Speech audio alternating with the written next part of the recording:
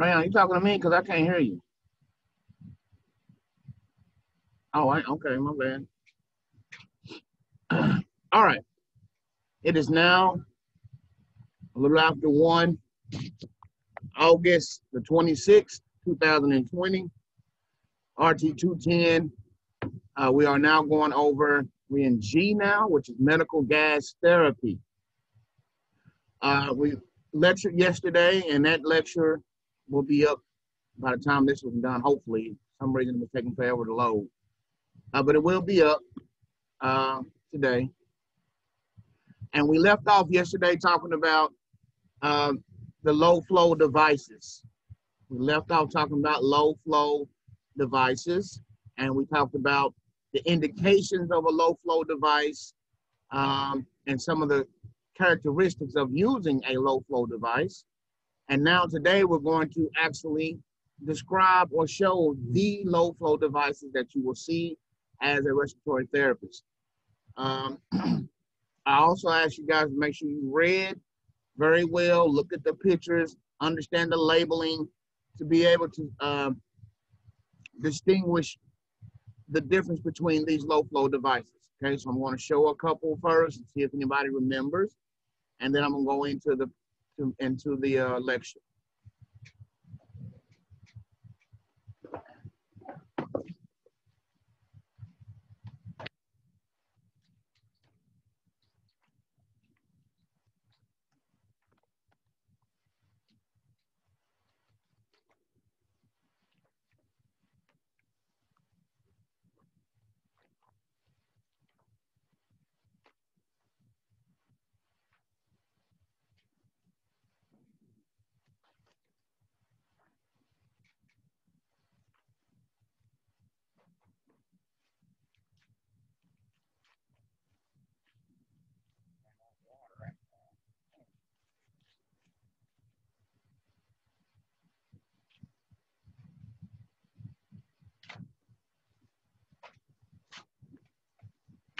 All right. The first low flow device I'm going to show you is this one.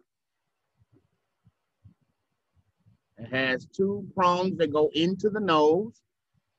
The other ends here go into behind the ears, okay? And it tightens up on the chin with this, all right? Connected to a small bore tubing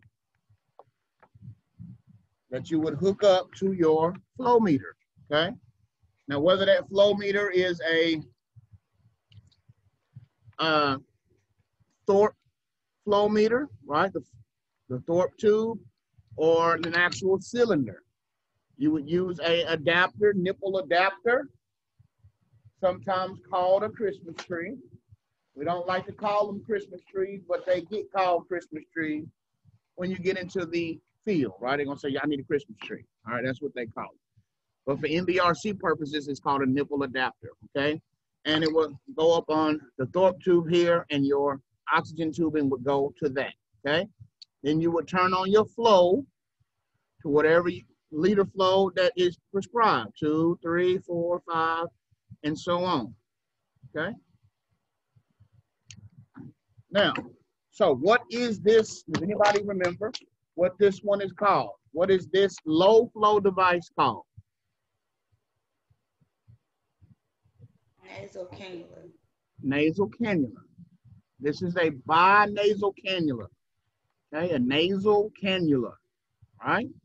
Low flow device totally depends on your ventilatory pattern as far as the FiO2 is concerned. Now, again, today you're going to learn that we can estimate if the patient is breathing normal respiratory pattern, we can estimate about how much FiO2 they're getting if we use the rule of 4s. Okay, we're going to learn that today. All right, the next low flow device is a mask that has a small bore tubing that attaches to it. Okay, there is no valve in here. There's no valves on the side. There's no bag to this one. It's just simply a mask and some tubing, right? Small bore tubing, all right? This also would go to your flow meter, right? So what is this low flow device called? You looked at your reading last night. Simple mask. This is a simple face mask. Simple mask. Okay? Simple, also known as SFM, simple face mask. Okay? You're going to learn the liter flows and all of this for today. You're going to learn how many liters can I put through these low flow devices. All right? We're going to learn all that today. All right, so this is a simple face mask. Then we get into the ones with bags on them. Okay? Here's one. It is a mask that does have a small bore tubing to it that goes to the flow meter, but it has a reservoir bag. Okay? But it does not have a valve in here, a one-way valve in here. And it does not have one-way valves on the sides. See? Doesn't have them on the sides and doesn't have them in here. So if you have a mask, a low flow mask that has a reservoir bag, but does not have any of the one-way valves in it, then this type of mask is called a what?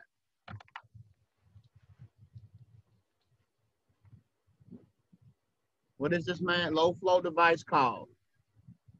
Non-rebreather mask. Not a non-rebreather because it doesn't have the valve. Rebreather. Partial rebreather. It's called a partial rebreather. Good. Partial rebreather has the bag, the mask, but has no valves in it. That means when you exhale through into this mask, some of your gas from your lungs will go into the bag. And then when you inhale, you're going to get some of your own breath back. Okay, that's why it's called a partial rebreather. You're partially rebreathing some of your own air because there are no one-way valves attached. Okay? All right, so if that's a partial rebreather, then the only one left is the non-rebreather. So let's look at the difference. In the non-rebreather, notice you have these one-way flaps. See these? See that? That allows you to blow air out. They'll pop open when you're blowing air out and you're exhaling, but when you inhale, look, they close. So they'll close on the side. So now you can only get the gas from the bag. And that gas will be coming from your oxygen source. Okay? So this will turn on, the bag will fill up, and it has a one-way valve inside as well. So everybody look at this. You have a one-way valve in here. This is a one-way valve in here. Okay, that's a one-way valve there, and it has one-way valve on the side, that side and this side. Again, when you have the mask on, when I have to exhale, I can exhale through these little valves, so they'll pop open. They're just little plastic, flimsy little pieces of rubber, right? They allow me to blow out or exhale, but when I suck in, they stay shut. Right, it sucks them shut, and now I can only get the gas that is coming from the bag. So I am not rebreathing my own gas, so this is a non-rebreather, right? You're going to learn the flow values or the flow volumes for these bags or for these low flow devices today. Then we're going to get into our high flow devices. Totally different ball game with those, okay? So you have to know the difference between non-rebreathers and partial rebreathers. Now, look at this. Most hospitals will take one of these off, a non-rebreather, okay? They'll just pull it off, right? They'll take it off that way, because what if Mr. Johnson is on his mask and it's hooked up, but what if it gets kinked off or somebody pulls it off away from the source? Well, if it's sealed on his face really good, when he tries to exhale, or inhale, he can't, right? He can exhale, but when he tries to inhale, if both of these are on there, when he inhales, this is going to be sealed shut. And if there's nothing coming through the bag, he's going to suffocate. So a lot of hospitals will take one of these off just for safety reasons, okay? So a lot of times when you see non-rebreathers, they'll have one on this side and not one on this side, okay? But I put one back over here so you could see it for explanation's sake. This is how they come. When you buy it, it comes with 2 on both sides, because this is a non-rebreather. We don't want them to breathe anything but what we're giving them, okay? This is the mask that you would use if you were doing a Heliox mixture, all right? If we had a person on Heliox, which is either 80-20 or 70-30% Heliox and or helium and oxygen, we want to make sure that they're getting that percentage, right? We don't want to just put it in a nasal cannula. No, you would administer Heliox with a non-rebreather mask, okay? So when you get a test question that says, which device would you use for Heliox mixtures, it would be the non-rebreather mask, okay?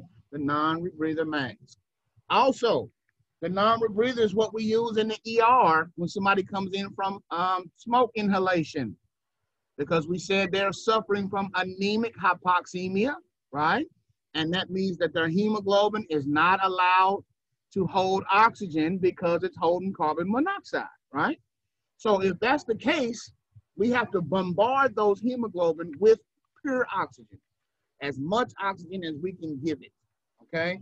And then finally, the hemoglobin will shake off those carbon monoxide and pull up oxygen, okay? And it takes a little couple hours, all right? It can take a couple hours for that to happen. So if they come in from ER, you're not going to put them on a nasal cannula, right? If they're coming from a smoke fire or something like that, we're going to put them on a non-rebreather. They'll probably come in with that from the firefighters, okay? The firefighters will have them already on a non-rebreather, and that's why we use it, right? So that's the non-rebreather mask. So those are our low flow devices. Now, I'm going to share my screen. Just going to talk about each one a little more in depth for your notes.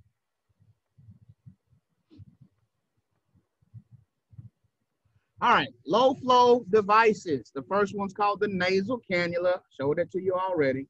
The nasal cannula, also known as nasal prongs, right? The nasal cannula, also known as the nasal prongs.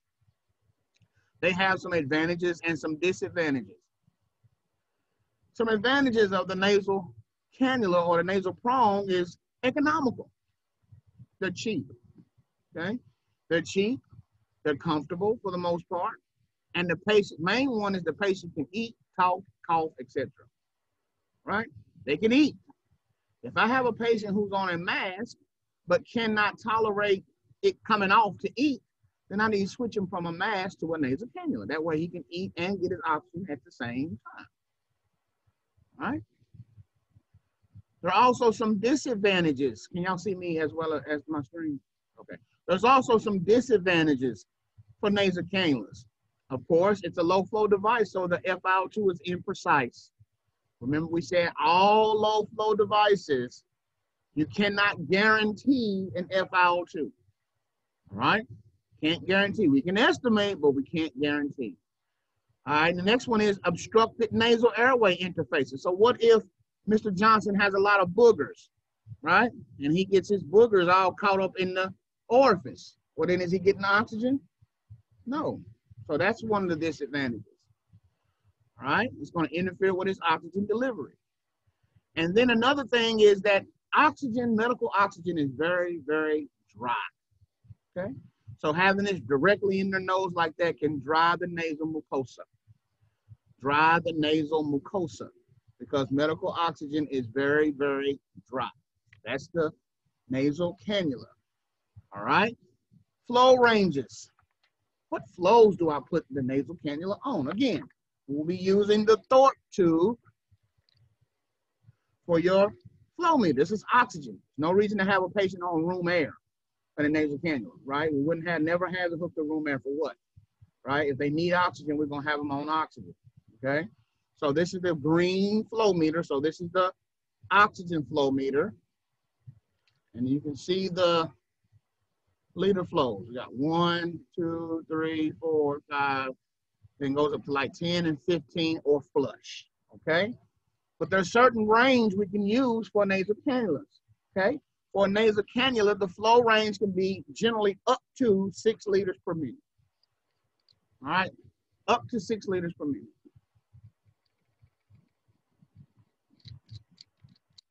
Flows greater than 6 do not significantly increase the FiO2 due to the field anatomic reservoir. Okay, remember we talked about the reservoirs yesterday, so if you didn't wasn't here yesterday, you'll have to look when it loads. But the anatomic reservoir, remember, is that space inside of the nose, right? As the nasal cannula goes into the patient's nose, right? The oxygen spreads into his nasal and oral pharyngeal space, right? Oropharynx, nasal and oropharynx back here. That's a reservoir. It's holding that oxygen in between breaths, all right? But if you do it past 6 liters, it's just not even filling, doesn't have time to fill, so it doesn't get any better with FiO2, okay? So the flow ranges for a nasal cannula are flows up to 6, so 1 to 6 liters, or sometimes you'll see them on half a liter. Because we said yesterday, you only want to use just enough oxygen to treat hypoxemia, okay? If they're hypoxemic, you want to use as little oxygen as possible to overcome the hypoxemia, okay? Sometimes nasal cannula is enough for most people, but sometimes it's not. You go up when you have to, but you don't just jump right in with a non-rebreather for somebody who has a little low sac, okay? Start low. All right. FiO2. Remember I said in a low flow device, you cannot guarantee the FiO2. However, you can estimate about what they're getting if they have a normal ventilatory pattern, right?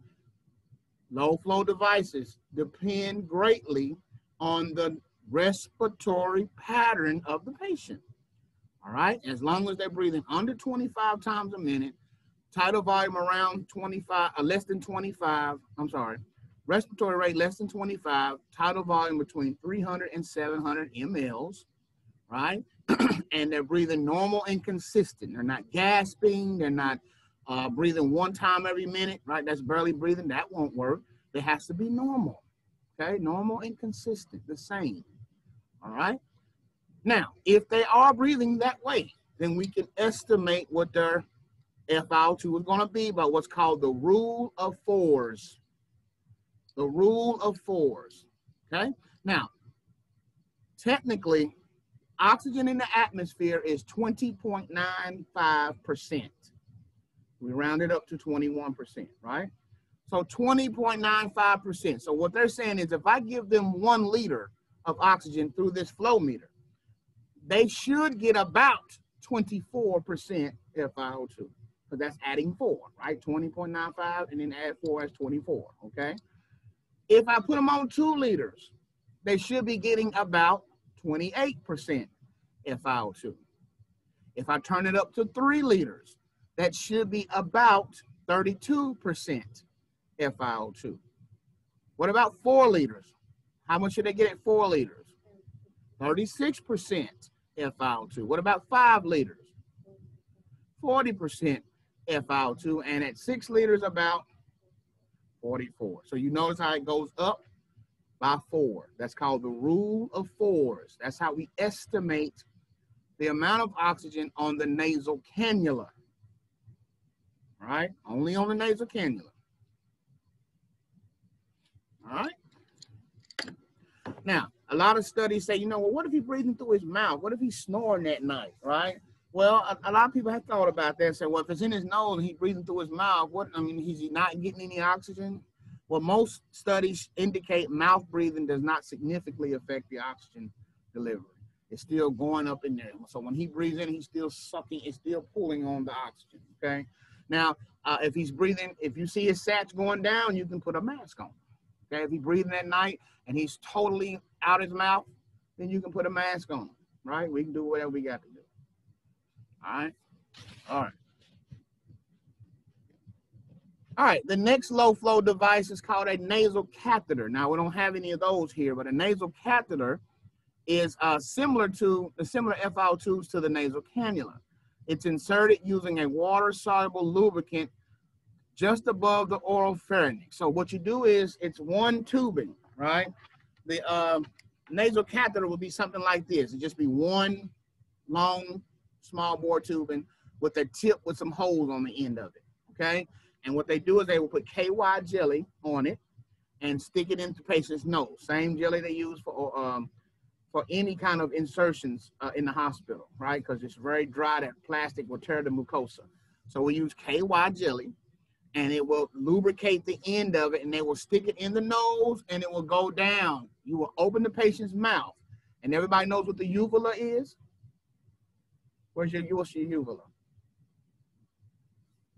Anybody know what is the uvula in your mouth? What is that? Huh? Not your tonsils. The uvula. That's that little piece of meat that's in the back of your throat that you see hanging every time you open your mouth. The piece of meat that's hanging in the back of your throat. Yeah, okay. That's your uvula. So you would insert that catheter until you see the tip come past the uvula. All right? Once you see it visible below the uvula, you'll pull it back just a little bit and let it sit there. Tape it on the face, and that will be their oxygen. We don't use that hardly ever anymore. Okay? But that's a nasal catheter. All right? It must be changed every 8 hours and rotating the nair. So if you got it in the left nair for 8 hours, you got to take it out and put it in the right nair for 8 hours so it doesn't damage or irritate the nair. Okay? That's called a nasal catheter. Rarely used. All right? So that's another low flow device. So if you see the ones I showed you, the ones that we have here, but the nasal catheter is also a low flow device. So if you see a test question say which one of these are low flow devices and they list them all, you need to make sure nasal catheter is one of your choices because it is a low flow device. That's what we're talking about right now.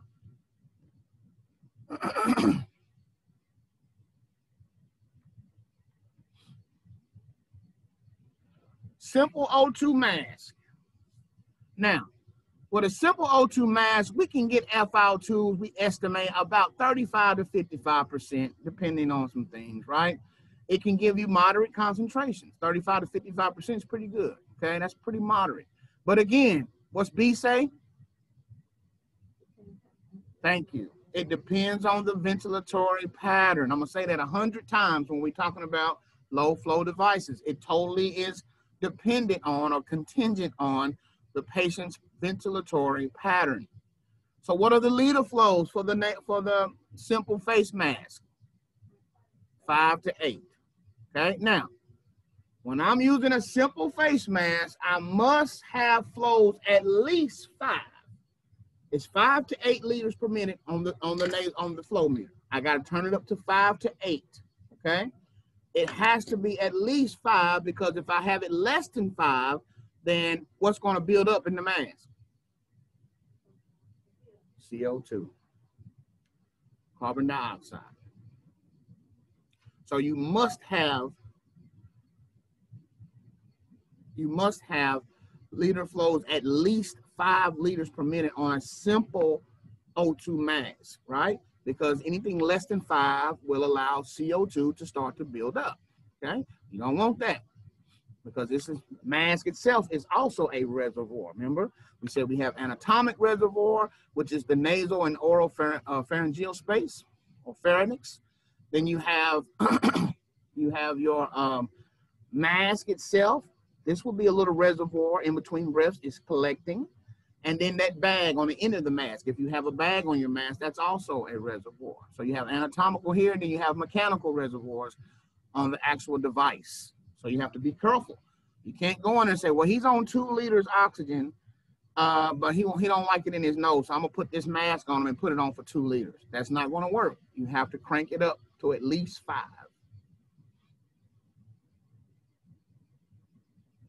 All right. It's less comfortable than a cannula because a lot of people don't like stuff on their face, okay? A lot of people get claustrophobic and can't stand a mask on their face. But, you know, now with coronavirus, you're having to get used to having a mask on your face. But it's less comfortable, okay? And at 6 liters, at 6 liters, it will deliver a higher FiO2 than a nasal cannula would have because it has more reservoir, okay? It has this mask. This is also catching some of the oxygen in between breaths, okay? Talked about that yesterday. You have to understand that in between breaths, the oxygen is still flowing. So when you're not breathing, it's collecting either in the back of your own space or in the mask itself. And so since this has an extra reservoir space, being the mask itself, it gives a little bit better FiO2 at 6 liters than a nasal cannula would, okay? But not only that, you wouldn't want to go to 6 liters on a nasal cannula because you would make the nose bleed. It's so dry, okay? So be very careful. 5 to 8 liters for the simple O2 mask. 5 to 8 liters. Must be at least 5 to prevent CO2 buildup. Then we go into the partial rebreather mask. Partial rebreather mask, that's the partial rebreather. It does not have flaps, right? It does not have those little one-way valves on it. It does not have it. It's a mask with no valves and a reservoir bag. That is the partial rebreather. Now, we can get FiO2s up to about 60% with the partial rebreather, depending again on what? Ventilatory pattern. What is the flow range for the partial rebreather mask? 8 to 10 liters. All right, now, discussing the flow on the partial rebreather and the non-rebreather. This bag must stay inflated, okay? It must stay inflated. If you have this running, the bag will be inflated, okay? You have to have enough flow to keep it inflated. If Mr. Johnson breathes in and it collapses the bag, you don't have enough flow. You must increase the flow, okay? So even if it's on 10 and he breathes in and it collapses, I would do whatever I got to do to make it even more so it stays open when he inhales, okay? When he inhales, it should stay open. It should not collapse, okay? So the flow range for a non-rebreather and a partial rebreather are both 8 to 10 liters. Make sure you write that down. They're both 8 to 10 liters, and you must have enough flow to keep the bag inflated. All right. Number 3 says no valve. We said that it has no valve between the mask and the mag. Dang, I said that totally backward, didn't I? I said the mask and the, It's no valve between the bag and the mask. Okay, no valve. Now, the reason why it's called a partial rebreather is because the first 1/3 of exhaled gas that you exhale goes into the bag from your anatomical dead space. Therefore, similar to the inspired gas. Okay, so the first 1/3 of the gas goes into the bag, right? So when you inhale, you're going to get that 1/3 right back. So that's why you're partially rebreathing your own gas, okay? Because there's no valve. There's no valve to make your exhale go out completely and not in, right? For the partial rebreather. Not to be used at low flow rates because you'll increase again the CO2. Got to be 8 to 10 for the partial rebreather. And to the non-rebreather, which is pretty much the same as the partial rebreather, except it has those flaps. And because it has those one-way flaps, you can get FiO2s from 70 to 100%. It's possible. Notice how they put 100% is 1, right? It's not 0.1. 100% is not 0.1, it is 1. 0.1 is 10%. Okay, so we can do 70% up to 100%. It's possible, again, depending on the ventilatory pattern. Non-rebreathers, you have to have flows from 8 to 10 liters, again, just like the partial rebreather. Must be adequate flow to keep the bag from collapsing on inspiration. It has the one-way valve in it, like we discussed earlier in the lecture. It has these one-way valves. So it has one on this side, and it has one on this side, okay? It also has one right down the middle between the bag and the actual mask. It has another flap there, okay? And that flap keeps you from breathing into the bag and only out. So when you exhale, it comes out of the bag, and when you inhale, these valves shut, and this one will open and you get pure oxygen. Okay? That is what we're trying to do. Okay? That's the Gabrielle trying to get in, but it keep going in and out. All right. So look at number 4. It has 2 one-way valves on the exhalation ports, right? It has these 2 one-way valves on, these are called exhalation ports, you know, so that place you can exhale that CO2. But we usually take one off for safety, okay? So when you buy them and the respiratory therapist department pulls them out the bag or whatever, before you give it to a patient, you usually pull one off, okay? Usually pull one off for safety, because if they're closed and that comes disconnected from your source, your gas source, then when they exhale, they can exhale, but they can't inhale because the bag is going to be collapsed, flaps are closed, and now he's suffocating trying to inhale. And you're not paying attention because you're doing something else, and he's suffocating. So we take one that way. If something happened, he can at least be getting some air in that one side until we figure it out, okay? Until we can figure out something's wrong. That is the non-rebreather mask. The last one is a transtracheal catheter, which, whoa, we really, really don't ever see these anymore, okay? But this is another one, transtracheal catheter. That is a catheter that's inserted directly into the trachea. So look at this mannequin here, or this diagram here. This is his nose and mouth, or this is his trach, right? And he will usually have a tracheostomy in there, right? This is the tracheostomy. All right, this is a tracheostomy, right, that we will put directly into a patient's trachea, all right? And it goes directly into the airway. And if we're going to be putting positive pressure, trying to force some air in, I have to blow this balloon up.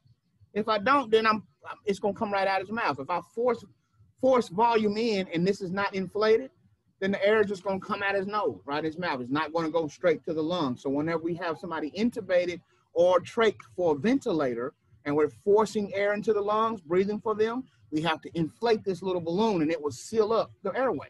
That way, when we give pressure or we give volume, it goes directly to the lungs, okay? So if he doesn't have this yet, right, not quite there yet, we may have a transtracheal catheter, which will simply be another small bore tubing looking device that will just go straight into his trachea, okay?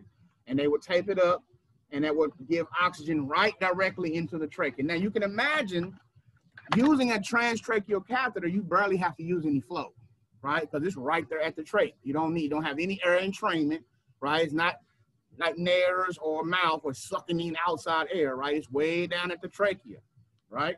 Way down, right in here, right? That's where your corona is. So it's right down in here. And it's just so you can use about 0.25 liters. 0.25, not even a half a liter will be significant or sufficient, right? But it's so dangerous because it's, you know, anytime you intersect or interject anything into the trachea, it has to be a sterile procedure. Okay, it has to be completely sterile. If you suction a patient's trachea, like that picture I showed you guys, I sent the nasty picture of that trach. You got that? When I go and suck that trach out, I have to use a special catheter and with special gloves that are in the catheter box, right? The package. I open up the package, have to don on sterile gloves, and only have a sterile hand and a bad hand, and got to know which one it is, because when you pull that catheter out, it can only go straight into the trach. Can't touch anything. It has to be sterile. So that's a lot of work trying to do that. We're just going to put the trachea, put a tracheostomy in them and use a high flow device. Okay, so that's why you don't see transtracheal catheters anymore. Okay, what's that stuff that was coming out of the trachea? Just secretions, nasty secretions. That's what you're going to have to deal with. Coming out, pouring out, smelling real foul like dead body, and it's coughing and splash all on his chest. You got to clean it up. It could be all on your arm when you're dealing with trays. It's nasty, right? And she's got to be. That's what you're getting signed up for. We put the trays. We put the not initially. The surgical procedure is done by the physician, but at certain, like my facility, when it's time to change one out, we change them out. We put something in to hold its place, pull it out, put a new one in. It's a sterile procedure. gown, all that stuff on, and downsize, decannulate. We do everything to the trach except for the initial cutting. We don't do that. The doctor does that. No, that's respiratory. That's respiratory. All right. Now we're going to take a break. It is 1:40. Let's take a break to 1:50, and we're going to come back and talk about high flow systems. Before I do that, let's make sure you understand. Transtracheal catheter was a Teflon catheter inserted directly into the trachea. The anatomic reservoir now includes part of the trachea, so less oxygen flow is needed to maintain adequate oxygenation. So now we can use not even 1 liter, not even a half a liter. We can just turn the flow meter on 0.25, right?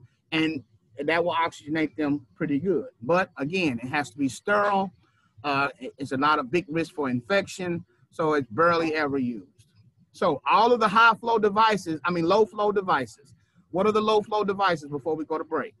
Nasal cannula, nasal catheter, simple face mask, partial rebreather, non-rebreather, and transtracheal catheter. Those are the low flow devices that we have in respiratory therapy. All of those. Don't leave them out. When you get that multiple question and you leave out transtracheal catheter because you didn't hear it or you didn't study it or read that, it is one of them, okay? All right, so now we're going to take that break, come back to high flow systems. We're going to talk about the magic box. The magic box to tell us, how do we find total flow? How do I know how much flow is coming out of this system, okay? How do I know how much flow? And so when we come back, I'm going to get that oxygen cylinder probably and just bring it in here so I can write on this board. All right, total flow, high flow systems when we come back.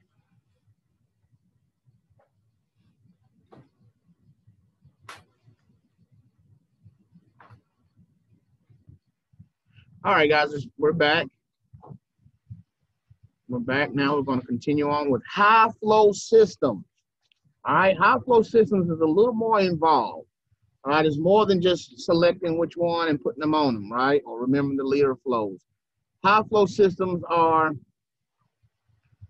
it's a lot of them, and they have a total flow, right? They have a total flow. So with high flow systems, remember we said low flow systems depend on the patient's ventilatory demand, right? Well, a high flow system could care less about your ventilatory demand. It will guarantee a FiO2, and it will provide all of the patient's demand. I don't care if he's breathing 1,000 times a minute. A high flow system will satisfy his hunger for air, okay? All high flow systems satisfy patients' demands, okay? So then you have to say, well, Mr. McCarthy, how do I know what the patient's demand is, right? Well, Rayana will tell us how to find the patient's ventilatory demand, okay? Remember that, Rayana? How do we find Mr. Johnson's demand? Remember, 3 times the what? Is it the pounds? No, the minute ventilation. Remember that? 3 times the patient's minute ventilation will give us his demand, okay? What he's demanding, right?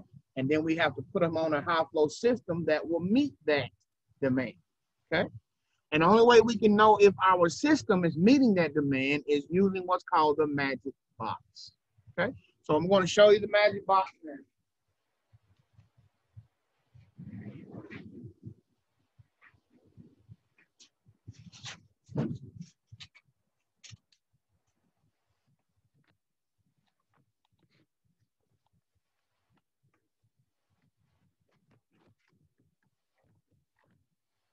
Magic box.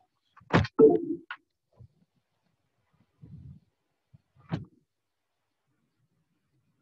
right.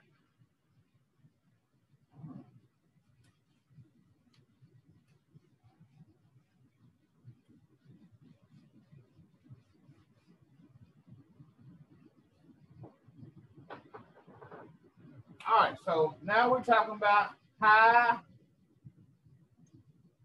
flow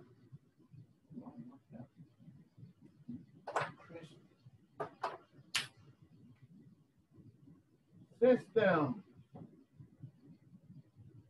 High flow system.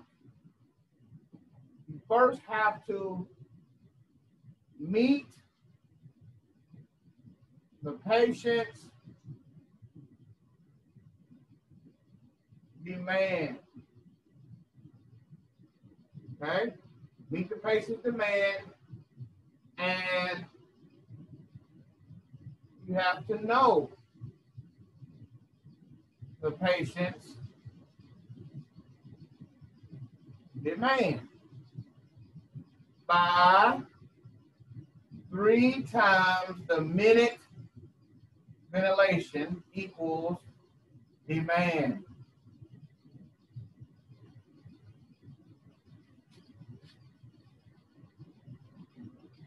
High flow systems will meet all patients' demand, meet all the patient's demand. Okay? That looks good.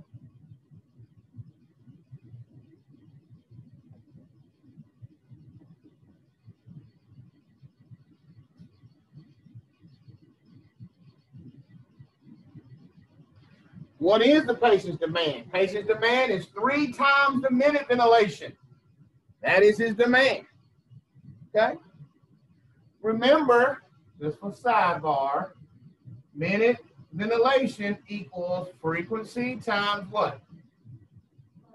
Tidal volume. That's minute ventilation.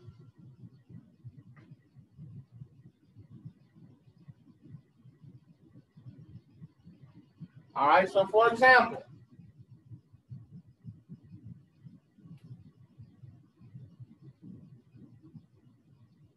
Mr. Smith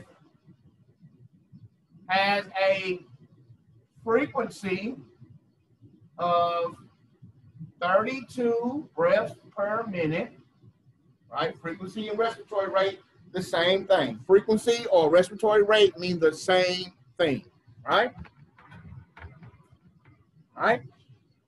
So Mr. Smith has a frequency of 32 breaths per minute, and he has, let's just say he weighs 85 kilograms. All right? First thing I want to know, what is his minute ventilation?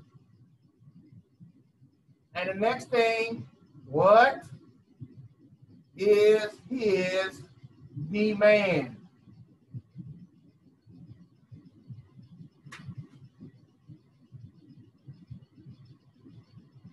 I guess that's the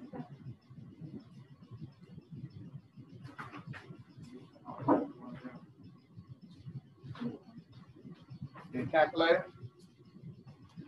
Calculator. First thing I want to know, what is his minute ventilation? And then what is his demand? Minute ventilation is frequency times tidal volume. So you got to remember how to get his tidal volume from this weight.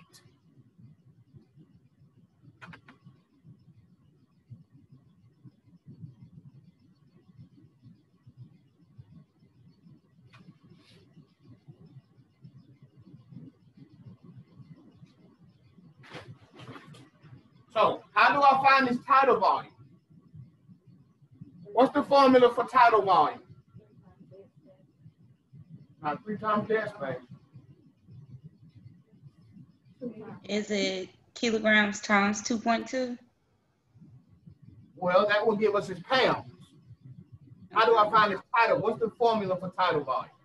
Tidal volume is 3 times per pound. So 3 cc's per pound. 3 cc's per pound. That's tidal volume. See how you have to remember these formulas? Going on forward, you can't forget about this. You got to know that to find his tidal volume is 3 times his pounds. So first we got to find out how many pounds does he weigh. What you say? 187? So, okay, so Judith said he weighs 187 pounds. Okay, so 85 times 2.2, like you said, Rihanna, equals 187. So he weighs 187 pounds. So 3 times 187 is what? 561. 561. So his tidal volume is 561 milliliters. Okay?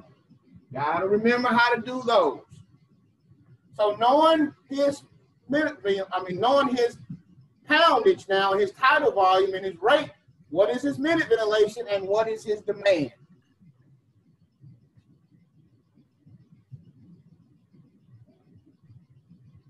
$17,952.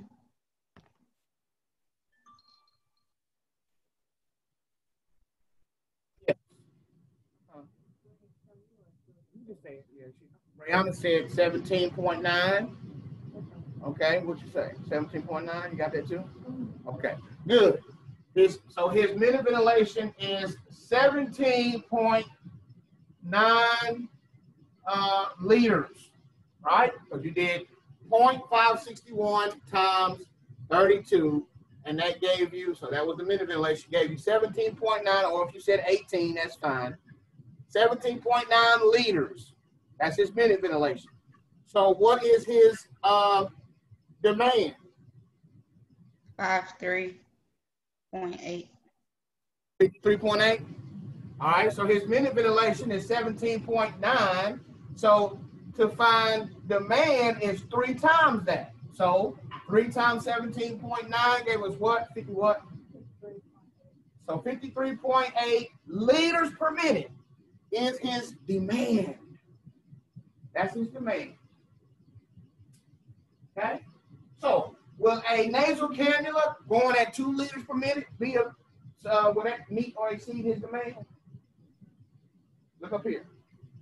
If he needs 53.8 liters and you got him on a 2-liter nasal cannula, will that meet his demand? No, nowhere close. Right? What about a non-rebreather or partial breather running at 8 to 10 liters per minute? Will that meet that? No. So that means we have to move on to a high flow device. Okay? We got to move on to a high flow device. So let's find out how to find total flow. Okay? So the next star down here will be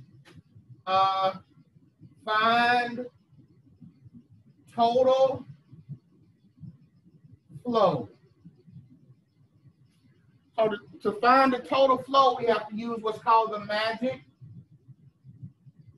box. All right? Find the total flow, you have to use the magic box. All right?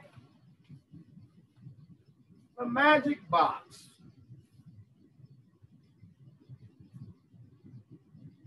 All right. First, let me show you one of the high flow devices. This is a large volume nebulizer, right? Large volume nebulizer that uses the Venturi principle. Okay? It uses the Venturi principle. What did we say about yesterday? Well, I don't know if you were here yesterday, weren't you? When I said patient fart in the car and the windows are up, the concentration of the fart is very strong. But when I let the windows down, I entrain outside air, right? And it brings the concentration of the smell down, right? Same thing with oxygen. If this is hooked up to my oxygen flow meter, which is hooked up like this, it's just screw it on.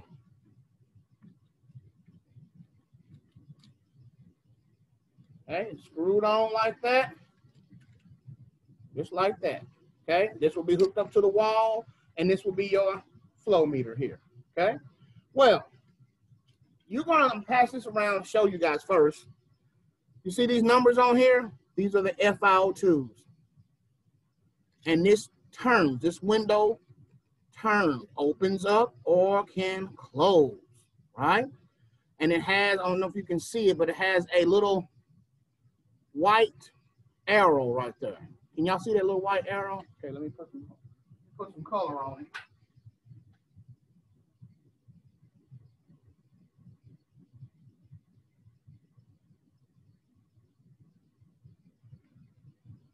Now can you see it? See that white arrow? Well, see, it's pointing to the FiO2s. Look at that. That's 98%. right? So if I want 98% oxygen, what are the windows? See the windows? The windows are closed, right? Pretty much all the way closed. So that means pure oxygen coming from here would not pull in any outside air, so it's going to give me a high FiO2 because it's not pulling any outside air that will bleed it down, right? But what if I want 28%? So let me turn this to 28%. See that 28%? Look at the windows, wide open, right? So since the windows are wide open, outside air is flowing in through here and bleeding down this percentage of FiO2, right? So now 100% oxygen is coming out of here, but when it sucks in outside air, it makes the concentration go down. It's like putting more water on the Kool-Aid, right? The more open the windows are, the more outside air or the more water you're putting on your Kool-Aid, okay?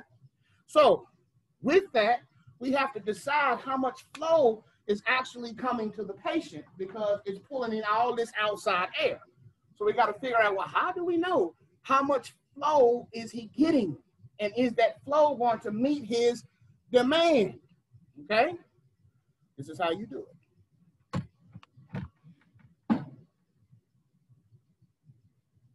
Magic box. All right, we have a box. All right, in the middle goes the FiO2, and you put 20 right here, 100 right here. Now, I'm going to put this on an FiO2, and you're going to tell me what am I putting it on. All right.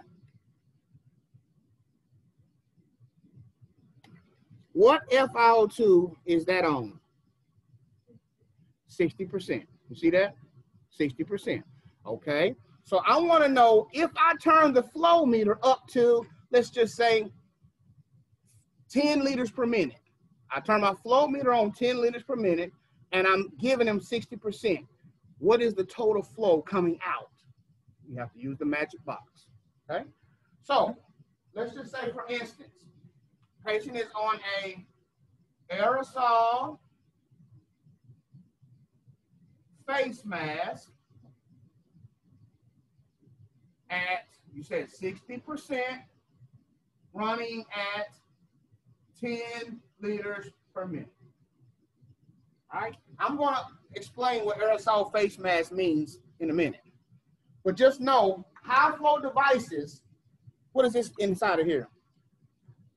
No, what's this you see inside of here? Water, right?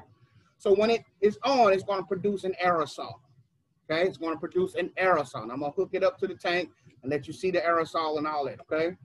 Also, that's in the lab that's already in this module that I told you guys. You can look at those labs from the last time I did a lab, and it shows you. I'm hooking it up, explaining it, letting you see it. So utilize that, all right? So this is water inside of here. It's going to produce what we call an aerosol. Aerosol you can see, humidity you can't see, okay? Remember that. All right. So it's going to produce an aerosol. And so whatever we put at the end of it is what it's called. Aerosol face mask, aerosol trait color, aerosol T-piece, aerosol face tint, right? Whatever I have at the end of it is what it's called. But it's going to say aerosol first because it's coming from the water source, okay?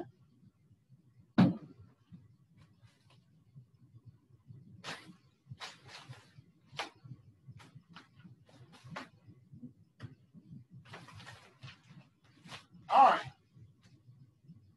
And after we take another break, I'll go set everything up. First, I want to go over this magic box and some of the notes, and then we'll get this stuff and set it up. All right, so magic box. I want to find out the total flow that's coming from this aerosol face mask that I have at 60%, running at 10 liters per minute. What is the total flow? Okay.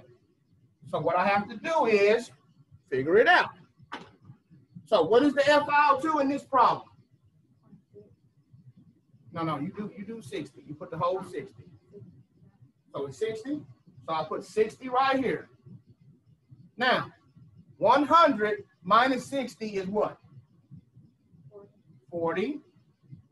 And 60 minus 20 is what? Huh? 40.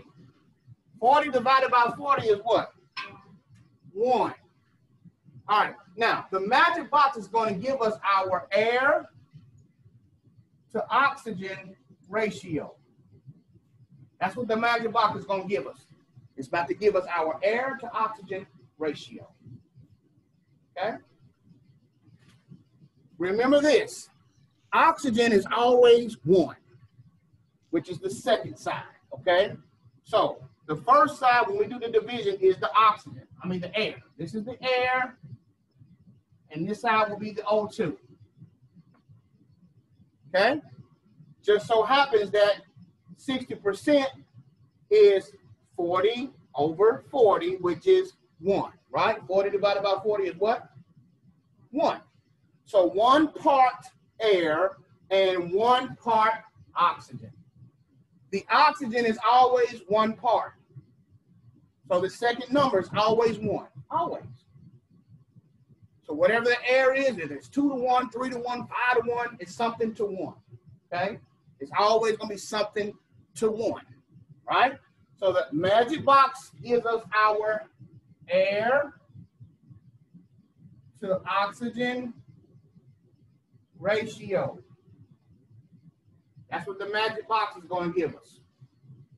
We need to know what the air to oxygen ratio is. How many parts air, how many parts oxygen? See that? That's what we're trying to figure out. In that fart in the car, how much part fart, how much part air, right? That's what we're trying to find out. How much part, what parts, how many parts are air, how many parts are oxygen in this situation, okay, in this device. All right, now, so first thing you do is find the, let's see, number 1. Number 1 is find air to O2 ratio, right? Number 2 thing to do is find the total parts. And then number 3 is find total flow.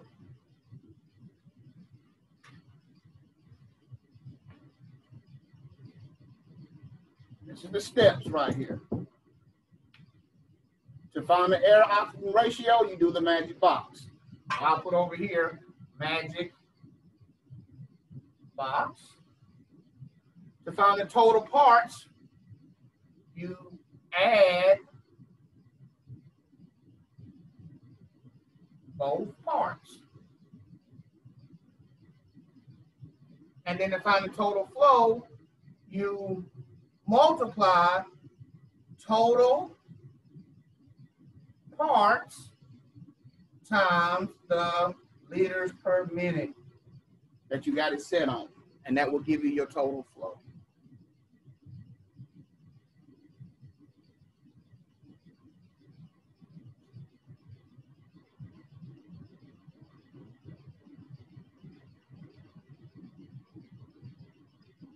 All right.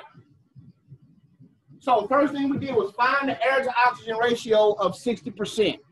The air to oxygen ratio to 60% is always going to be 1 to 1. That's, now you have a list of these in your book. It's got all the FO2s and what their ratios are. Okay? You can either memorize the book or you can learn this magic box. Okay? But they're in your book. If you're reading, you would have seen this. All right. Now, so 60% FO2, that's what this is. You do 100 minus 60 is 40, and 60 minus 20 is 40. Okay? 40 divided by 40 is 1 to 1. Okay? You're going 40 divided by 40 is 1. That's the air, and oxygen is always what? 1. So it's a 1 to 1. So 1 part air, 1 part oxygen. Number 2, find the total parts by adding both parts. So how many parts total? 2. See that, Judith? Look right here. Number 2 says find the total parts. Well, we already have 1 part air, 1 part oxygen. So if I add them 2 together, it's what? 2. So we have 2 total parts. Okay? Number 3 says find the total flow. To find the total flow, you do total parts times the liters per minute in the problem. So total parts of 2 times how many liters per minute in the problem? 10. So 2 times 10 is what? 20. So this device we have has a total flow of 20 liters per minute. Is 20 liters per minute enough for that other patient's demand that was 56 point something? That ain't enough, is it? Nope. So we're going to have to change the flow. Okay? We're going to have to either increase the flow meter or decrease the oxygen. Because when you increase the flow, you want to decrease the oxygen. When you increase the oxygen, you're going to decrease the flow because of air entrainment, right? So notice when I close the windows, right? When those windows are closed, that's giving me high oxygen, but now I'm not pulling any outside air, so my total flow is going to go down, right? I let the window up. When I let the window up, now it's barely any air moving, right? Plenty fart, but no air, right? But if I decrease the FiO2, right? Now look at that. I open those windows up. I have a lower FiO2 of oxygen, but I have a more higher flow, total flow, because I'm sucking in a lot of outside air. So that increased my flow. So again, in the lecture from yesterday, it talks about how if you increase the FiO2, you're going to decrease the total flow. Okay? That's the only way you can do it. All right? Because of the air entrainment system.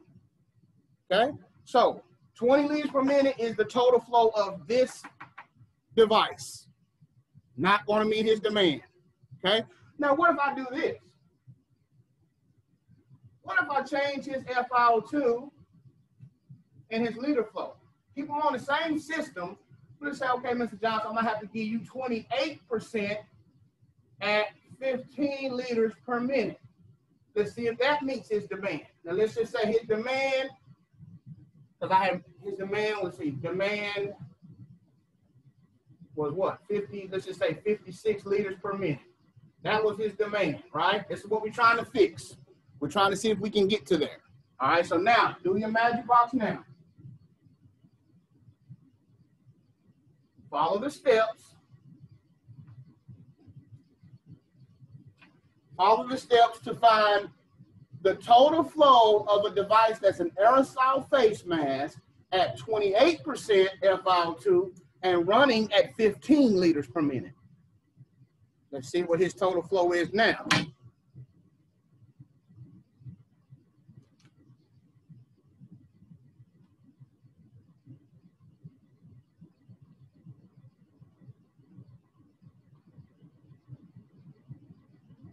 The bottom divided by the top or top divided by the bottom?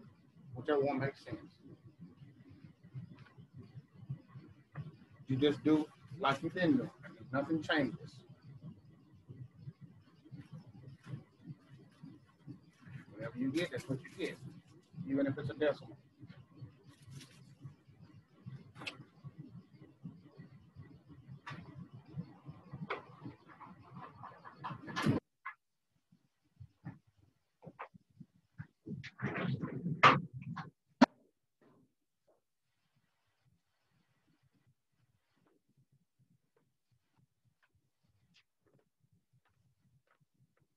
Around, you said 150 liters? Okay, let's see. All right, let's do it together. Number one, we have an aerosol face mask running at 28%, going at 15 liters per minute. All right? So we have our high flow system set at 28%, right? Windows are wide open, and we have the flow meter turned up to 15 liters. Got the ball way up here, okay? We rolling now, okay? Let's see now. What goes right here? Rayana, what goes right here? Since you put the answer on. What's the FiO2, Rayana?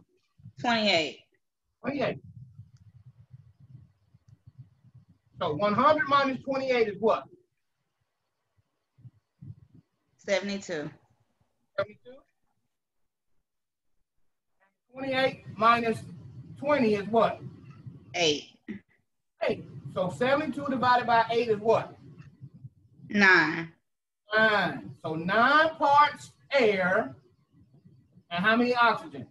1. Always 1. Right? Number 2. Judith, find the total parts. What are my total parts in this problem? 10. So I have total parts is 10. Right?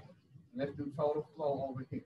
So total parts is 9 plus 1 is 10. Number 3, Ms. Shepherd, find the total flow. Total parts times liters per minute. So 10 times 15 is what? 150. 150 liters. Good, Rayon. So the total flow of this device is now 150 liters per minute. See how it went up? See how you went down on the FiO2 and the flow went up, right? So he's only demanding 56 and we're providing 150. So are we meeting his demand? Yes. Your goal is to meet or exceed his demand. Are we meeting or exceeding his demand? Yes. So he's good. Okay. Now, some people will say, well, what about you went down on his oxygen? What if he needed that oxygen, right? True. If he needs that oxygen, I would have to have 2 set up with another oxygen source coming in. Okay. It's called a tandem. But a lot of times people just need the hunger for the flow. Most times it's not that they need the oxygen per se, but they need the what? Flow. So say you're in the car, right? What's the FiO2 inside your car as you with the windows up? What's the FiO2 in your car? 21%. But if you feel short of breath, what's the first thing you're gonna do? Not the air. Huh? I'm just saying, if you're in the car and the windows are up and you start feeling short of breath, you're gonna do what? Roll them down. Roll your window down, right? Because now it's got more flow coming in the car. But what's the percentage outside? 21. So have you increased the FiO2? No, but you satisfied your hunger for flow. Okay? So it ain't always, excuse me for saying ain't, it's not always the oxygen that they need. Sometimes they are hungry for the flow. Okay? And if your patient is demanding 56 liters of flow, then you need to be giving him whatever he needs. Okay? And a high flow system is what will accomplish that. Okay? The high flow system will meet or exceed all of the patient's demand. We can work this to where it's going to meet it. Okay? And that's on the respiratory therapist to say, okay, well, he demands this, and we only giving him this. That's why he's short of breath. That's why he's panicking, because he needs air. Stick your head out the window if you need to, right? It's still the same 21%, but it's more flow. Okay? That's how you find the total flow of any high flow device. Okay? All right. At this time, we're going to do one more, and then we're going to take a 20-minute break while I go get the tank and pieces so you can see how it's set up from start to finish. Okay? All right. Matter of fact, this is what I'm going to do. We're going to take do one more, and then I'm going to roll this into the lab and show you in the lab. Okay? After the break. So one more problem right here. Tell me the total flow of this device. So we're going to start from the whole get-go, okay? I'm going to give you the parameters of the patient and then tell you what he's on, and I want to know, is he meeting, are we meeting or exceeding his demand, okay? We're going to start from the fresh. Mr. Johnson.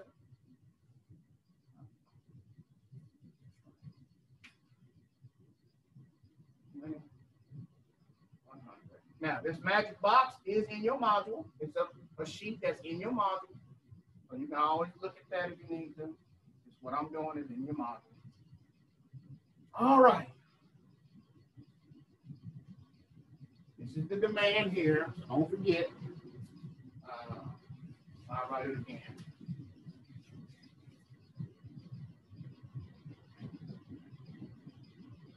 Demand equals minute ventilation times 3. Okay? All right, so here's the scenario. Mr. Johnson has a respiratory rate of 22, and he weighs 120 pounds.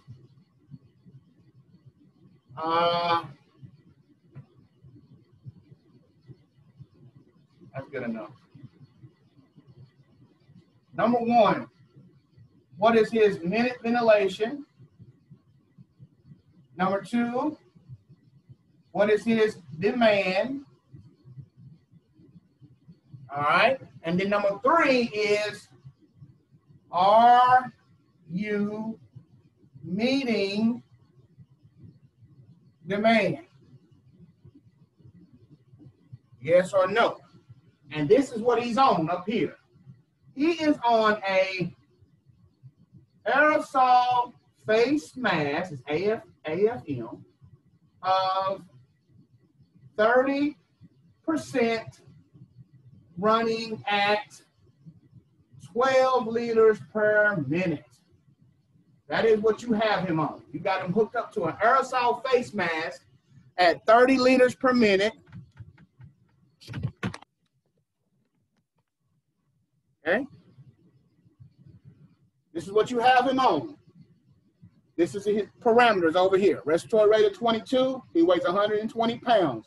I need you to tell me his minute ventilation, his demand, and are you meeting his demand if he's on this? Okay, so do one thing at a time. First thing is to find his demand, okay? And then find the total flow. And you just look at him and say, okay, am I meeting or I'm not? Work on that.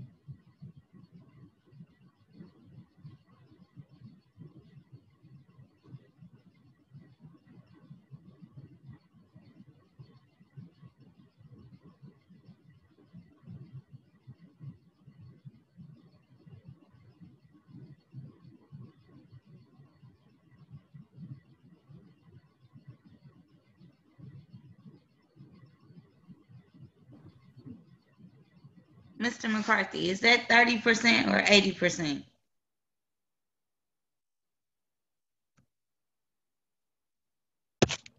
Mr. McCarthy.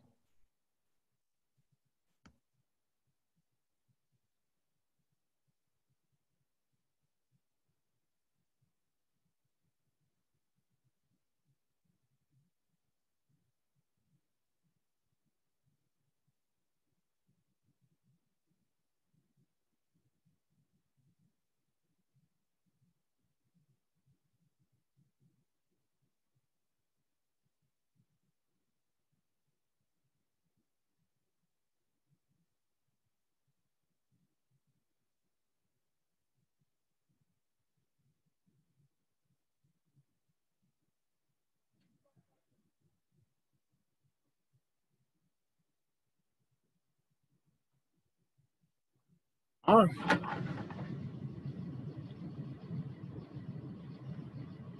Yes. The FO2 is 30%. If you can't see it, it's 30%.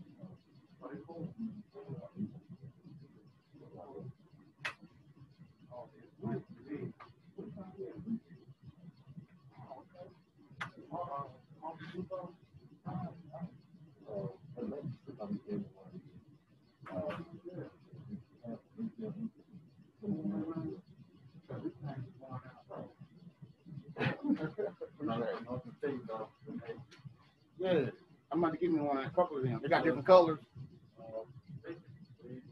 Yeah. Oh, okay, cool. Okay, appreciate it.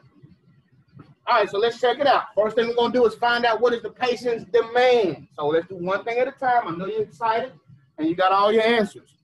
Let's do one thing at a time. All right. Judith, what is his minute ventilation? Good. 7.92 liters. That's his minute ventilation. If that's his minute ventilation, Brianna, what is his demand?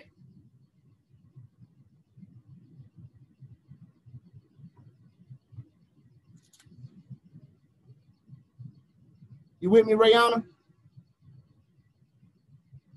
Yeah, I'm here. What's his demand? 23.7. 23.7. Excellent. 23.7 liters. That's his demand. Okay. I got a question. What? I keep getting the 7.92 for the demand. Well, minute ventilation is 7.92 because minute ventilation is frequency times tidal volume.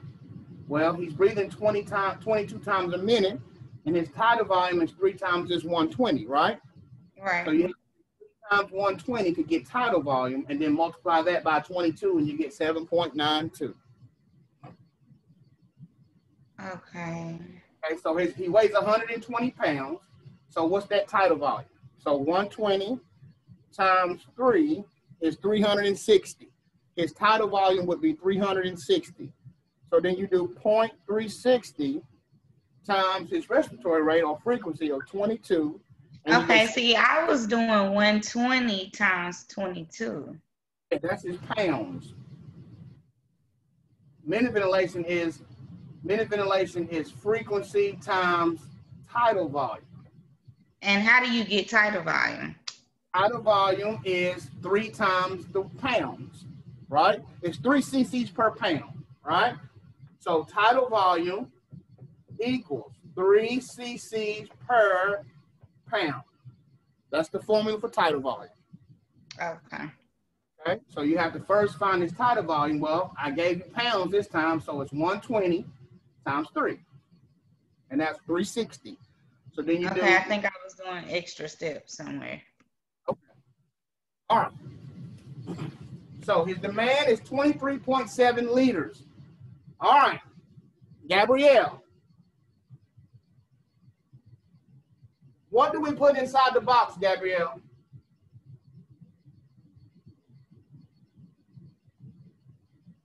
You with me, Miss Gabrielle?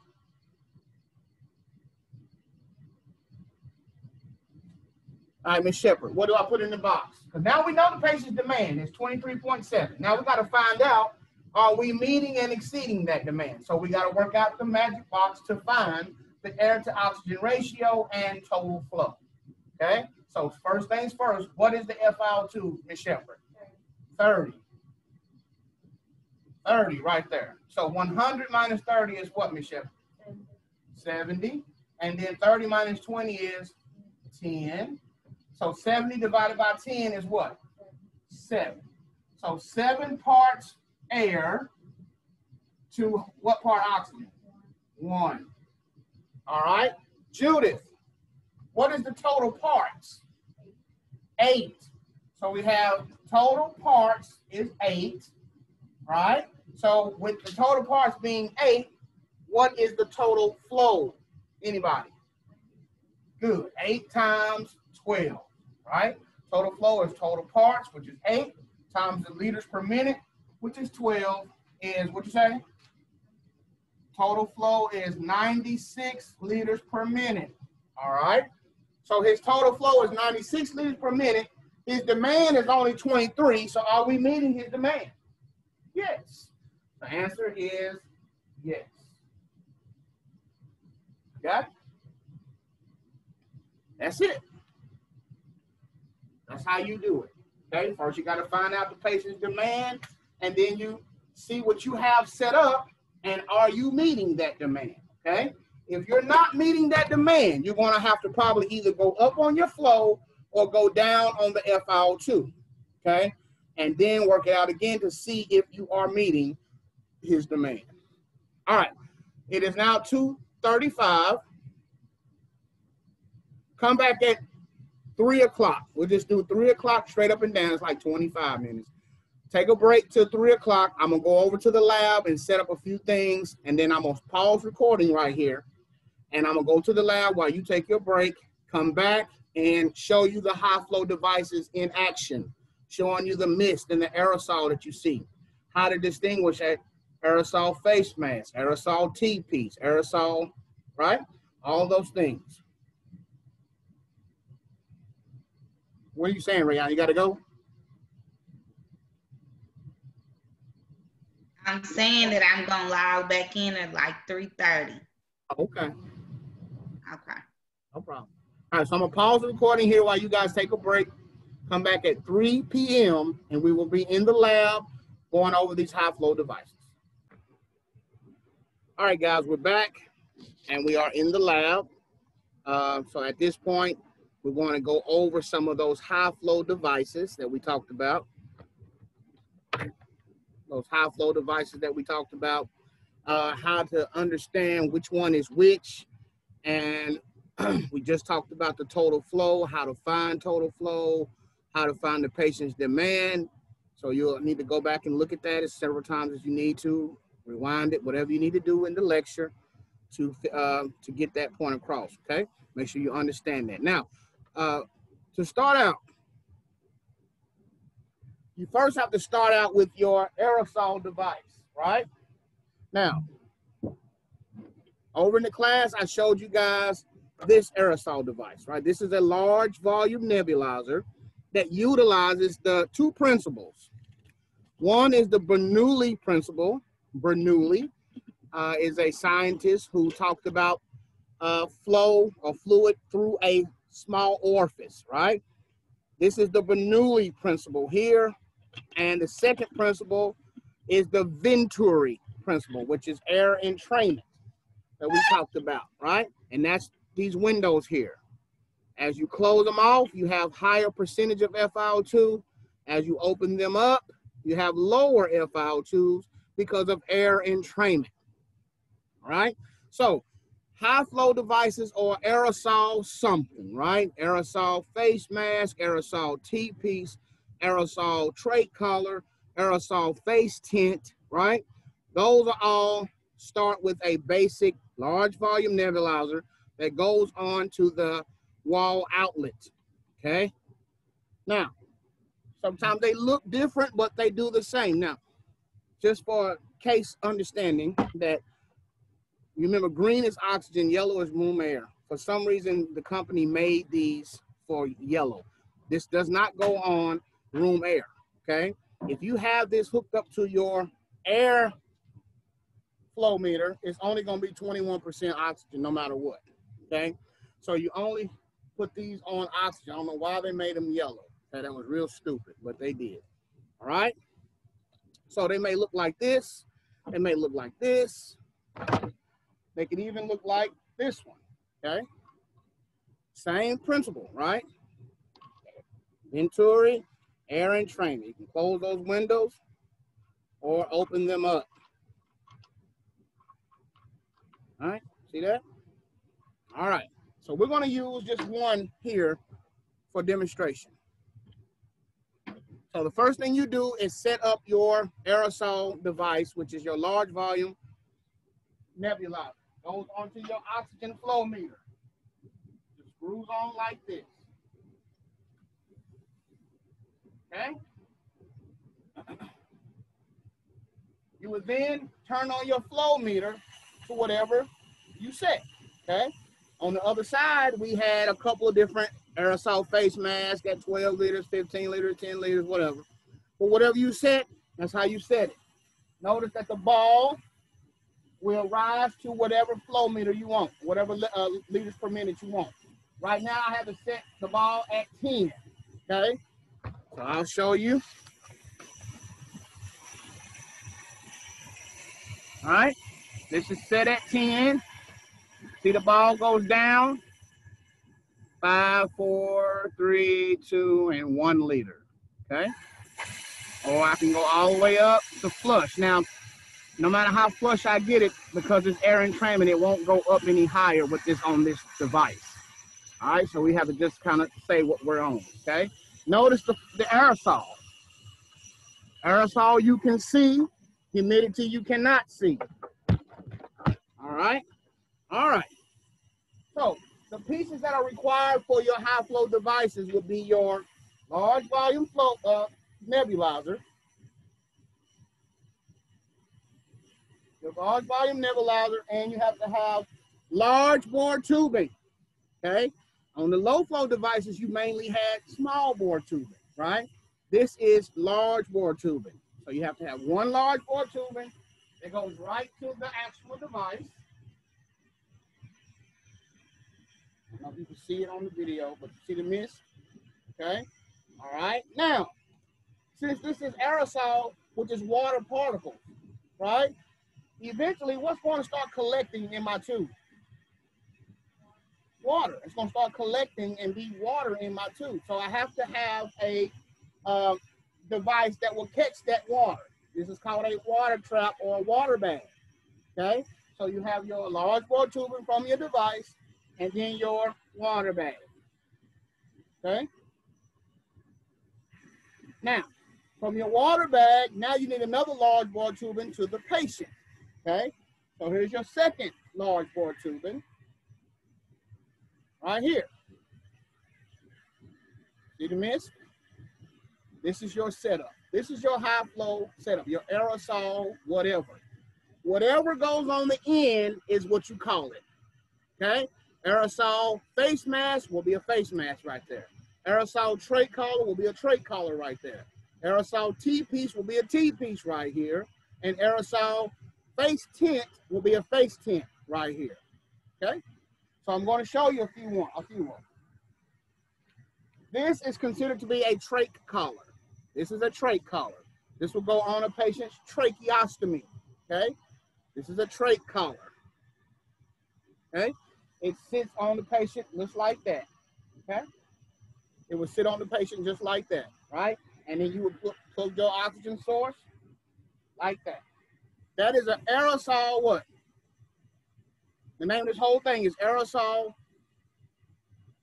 What is this? Trach collar. Aerosol trach collar. Whatever is on the end is what you call it. Okay? Whatever you put on the end of this is what it's called. This is an aerosol trach collar. All right? This is considered to be an aerosol trach collar.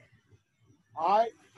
Now, some patients who have regular airways, right, that don't have a tracheostomy, but say they had oral surgery or major facial fractures in a wreck, a car wreck or something like that, we wouldn't want to put a mask on his face. We would put a face tint.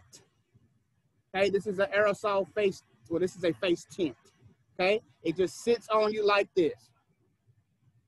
Right? Oxygen would just be in this little area. You would just breathe it from right here because that is keeping them from touching their face, right? You're trying to keep from touching their face and, you know, messing up any kind of plastic surgery they might have done, reconstructive bowel surgery that they may have gotten done, okay? So in that case, you will use a face tint, okay? So if I have this on the end of here, this is now called a what? I can hear you. Aerosol face tint. All right? All right. Now, sometimes we use what's called a Briggs adapter. Say Briggs adapter.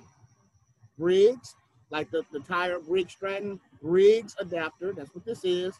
Also known as a T-piece. Okay, looks like a little T. This is called a Briggs adapter, also known as a T-piece.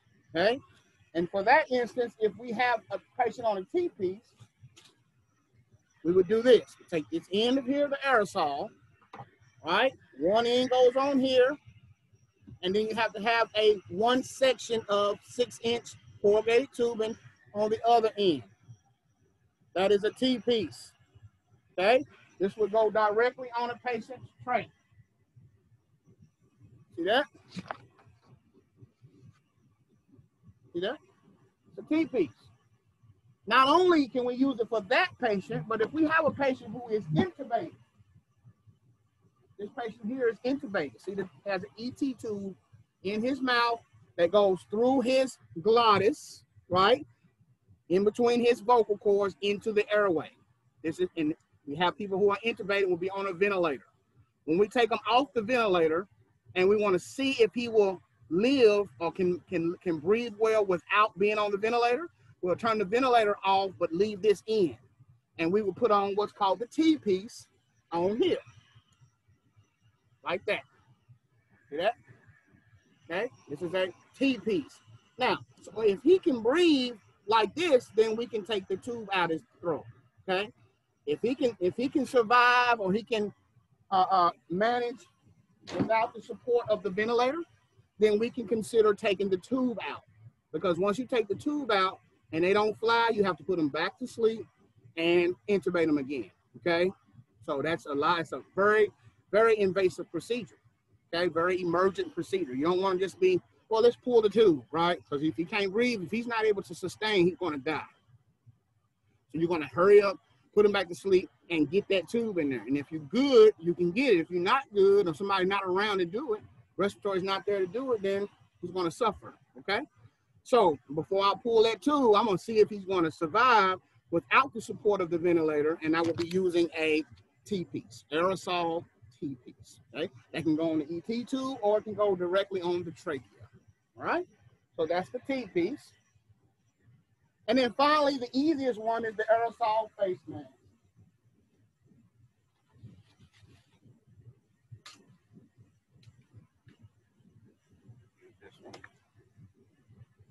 I don't have another one, but a face mask, the regular aerosol mask looks like this.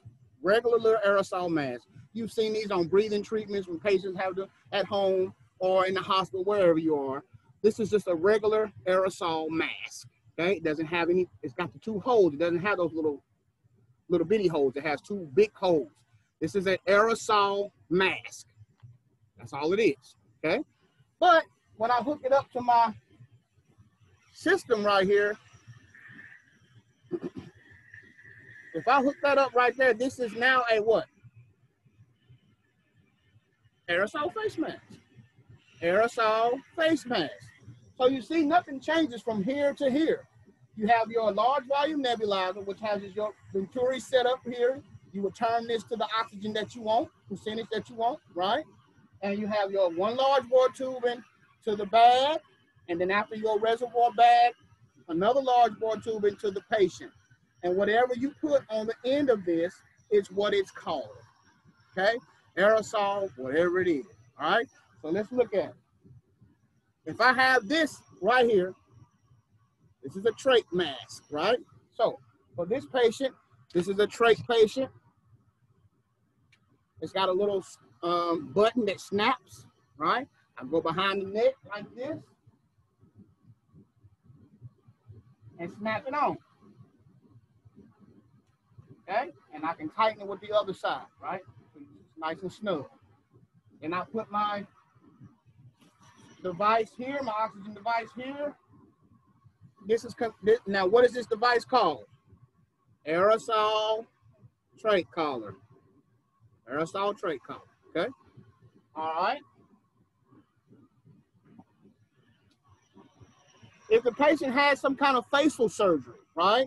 And I was worried about hurting his face, then I can put this around like this, right?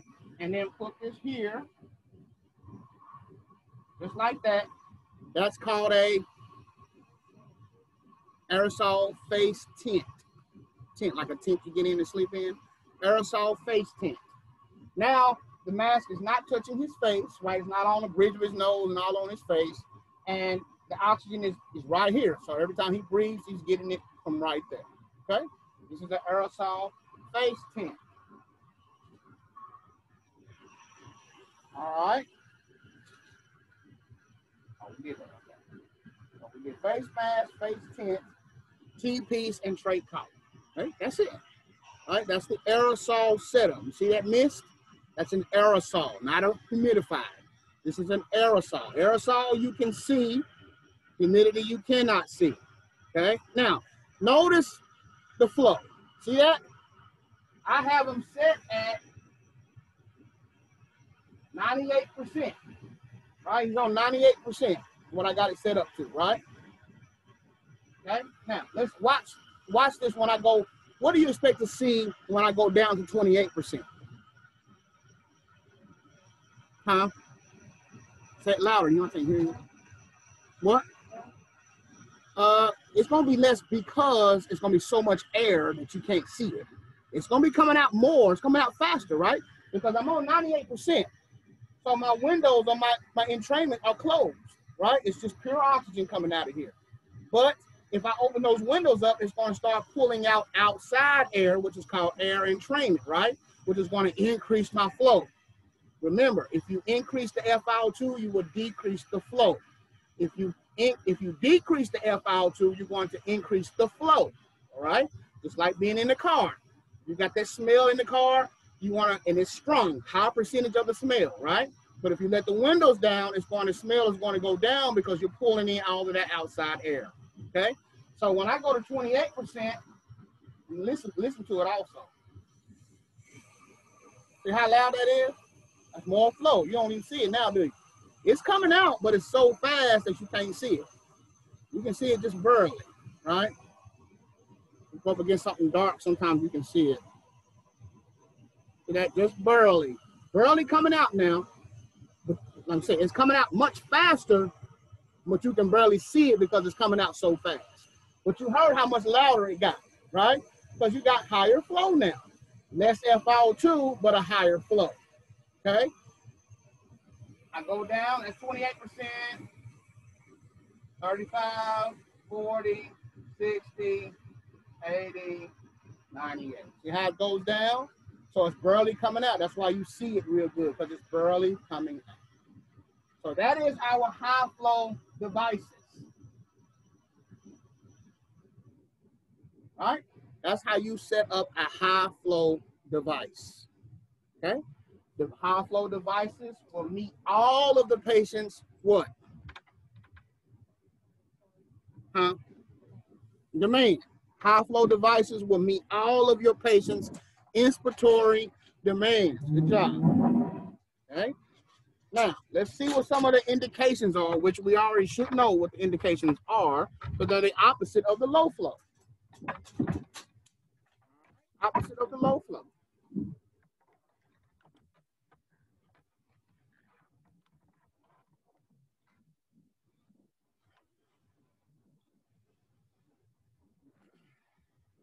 All right, I'm gonna share my screen.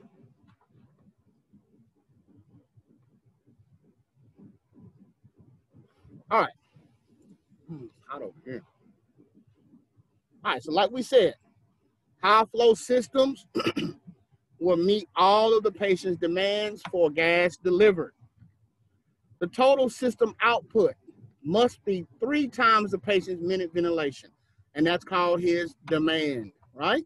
The patient's demand is 3 times his minute ventilation. So if we're going to have a high flow system, our system has to be able to put out at least 3 times his minute ventilation. So that means we're meeting his demand, right? This is due to IE 1 to 2 IE ratio. All inspiration occurs during the first 1/3 of the minute. That's not really that important. But what you need to know for sure is our high flow system must be able to meet the patient's demand, right? And his demand is 3 times the minute ventilation, all right? Those formulas were talked about earlier in the discussion. So you can go back and look at it and study that, okay? All right. Another good thing about high flow systems is that you're going to have a consistent, predictable, and measurable FiO2. So I can guarantee his FiO2, okay? I can guarantee FiO2 with a high flow device. Can I guarantee with a low flow device? No, cannot guarantee the FiO2 on a low flow device. All I can do is estimate. and we estimate FiO2s with our low flow devices, especially the nasal cannula, by using the rule of 4s. Also, I gave you the flow ranges for the other low flow devices. You also have about how much FiO2 they can estimate can give. So make sure you study that. Now, the criteria for a high flow system is any patient who don't meet the criteria for a low flow system. Simple. We said the criteria or indications for the low flow system is what? Respiratory rate less than 25, tidal volume 300 to 700, and a consistent ventilatory pattern. All right? If they don't meet that criteria, you have to put them on a high flow device. Okay? Now I showed you the aerosol, all of the aerosol high flow systems, right? All of the aerosol high flow systems I've shown you. But there's another high flow device called the Venturi mask. The Venturi mask itself is a mask that has that Venturi system on it. And here it is.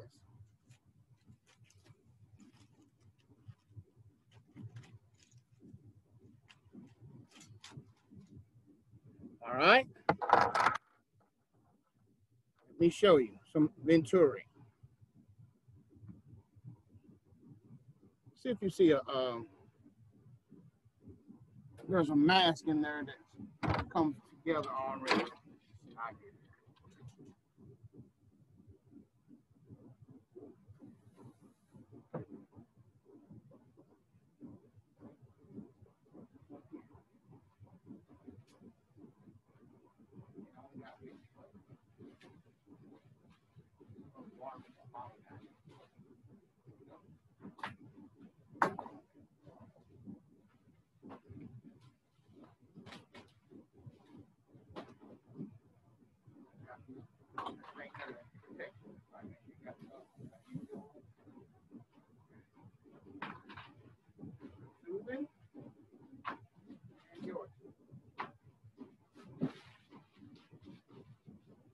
All right, the Venturi mask. It is also a high flow device, okay? It uses the Venturi principle. So I want you to look right here. The ones in the class, you have one to look in your hand. For those who are online, this is it here. Again, same principle, the windows. So I have to lift it up and turn, right? See how that window's wide open now? It's going to entrain outside air and make the FiO2 go down. If I close the window, now I have a very high FiO2, right? Or higher that this can give, okay? Because there's no air coming in, or very little air coming in from outside. That is air entrainment. Remember we said anytime you have outside air coming into the system, that's called air entrainment, all right? Notice how it has arrows on here. There's a little arrow right there. See that arrow? Okay, that arrow shows you the FiO2 that you're trying to accomplish, right? So right now it's pointing to, that goes up and over to what? 26%. Say that's 26%. See that? That little arrow, it goes up and over, up to 26%. So I can go 26%, or I can turn it to 28%, or I can turn it to 31%. See that? Right? And those will all be at a flow of 3 liters per minute. So to turn your flow meter on 3, right? The one on the wall, you're turning on 3.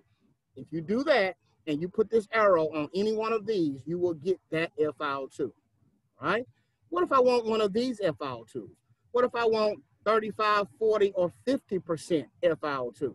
Well, then I would have to first turn it to what? What liters per minute is that?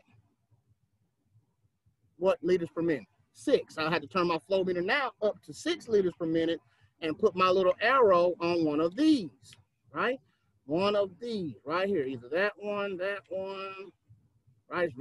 They're real close together. I don't know why they made them like that, but you just have to kind of open it and turn it to wherever you want it, right? And doing that will change the FiO2. So this is a Venturi, right? And the ones I have on the wall, that's a venturi, right? The system of air entrainment, where the air comes in, that's Venturi. That's a man named, I forgot his first name. His last name is Venturi. He came up with the idea or the science behind air entrainment, okay? So this will be a Venturi mask. This is a Venturi mask, okay? If the doctor says, hey, hand me a Venturi mask, this is what you grab. Now, this is a nice little doodad that was made all together. But as a respiratory therapist, I told you, you have a toolbox, and sometimes we have to make a Venturi ourselves, right? So before I do that, let me talk about the safety system of it. This little piece here, this is the safety system, also known as a, you can give medicine through here or whatever. But look how this goes in. This goes in just like that. Fits on there just like that, okay? Why do you think this is necessary for protection? Why do you think this should be on here for protection? There's no water in this system. This system is, you see you got the small bore tubing at the bottom? It goes to the wall. There's no water that goes through. This is not an aerosol. This is a Venturi mask. So it's not aerosol, but it's still high flow, okay? So there's no water, so it's not the water that will be a problem. What do you think is the reason for this protection piece right here?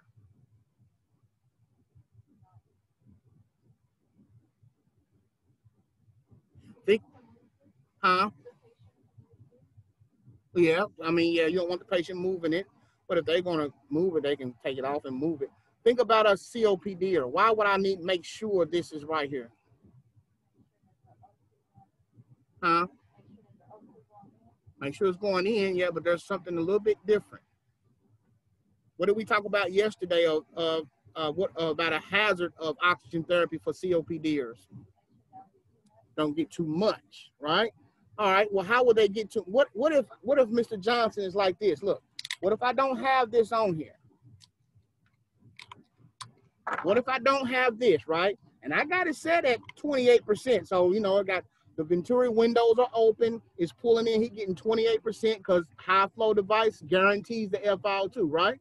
But what if I don't have this and I'm doing this? What if I'm in my bed like this and I have cover? The cover is covering up the Venturi window. Now how much oxygen is he getting?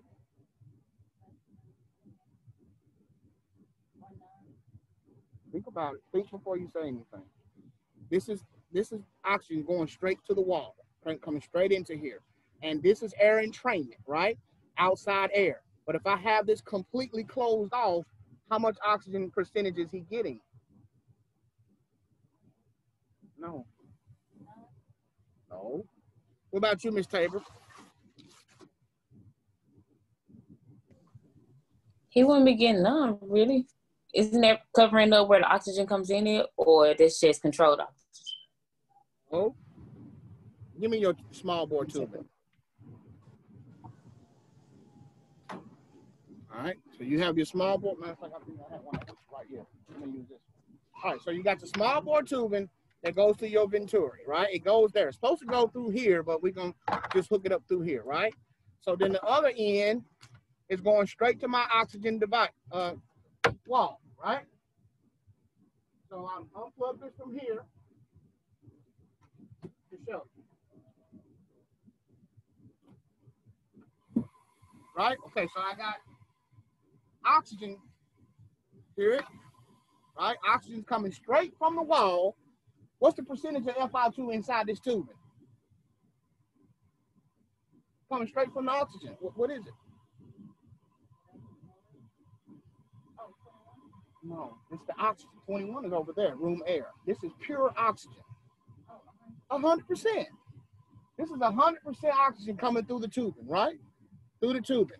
And then when it hits right here, it starts sucking in outside air and bleeds the oxygen down to whatever I have it set to, right? If I have it wide open or if I got it all the way closed, right? So whatever I got it set to. So the more open it is, the more outside air it's pulling in, which makes it bleed down to, let's just say on this one would be 24%. Because look, I got it wide open, right? Now look, so this window is wide open. See me? Right? So this is 100% oxygen right here coming from the wall. But when it gets here, it sucks in outside air, which makes the oxygen concentration go down. So by the time the oxygen concentration comes to you, it is down to the percentage you want it to be. That's entrainment. But what if I'm in the bed and this is completely closed? So would it be 100%? Thank you. He's getting 100% now. So if he got the bed sheets closed over this, then now he's getting 100%. And what happens to a COPD that you give 100% oxygen to? They will die because of too much oxygen. Knock out their hypoxic drive. O2 induced hypoventilation says that since COPDers don't use their central chemoreceptors, right? They only use their peripheral chemoreceptors. The peripheral chemoreceptors respond to hypoxia, which is a low P little AO2. So as long as their little P little AO2 is low, they'll breathe. Hey, breathe. Okay, thanks. I'll breathe.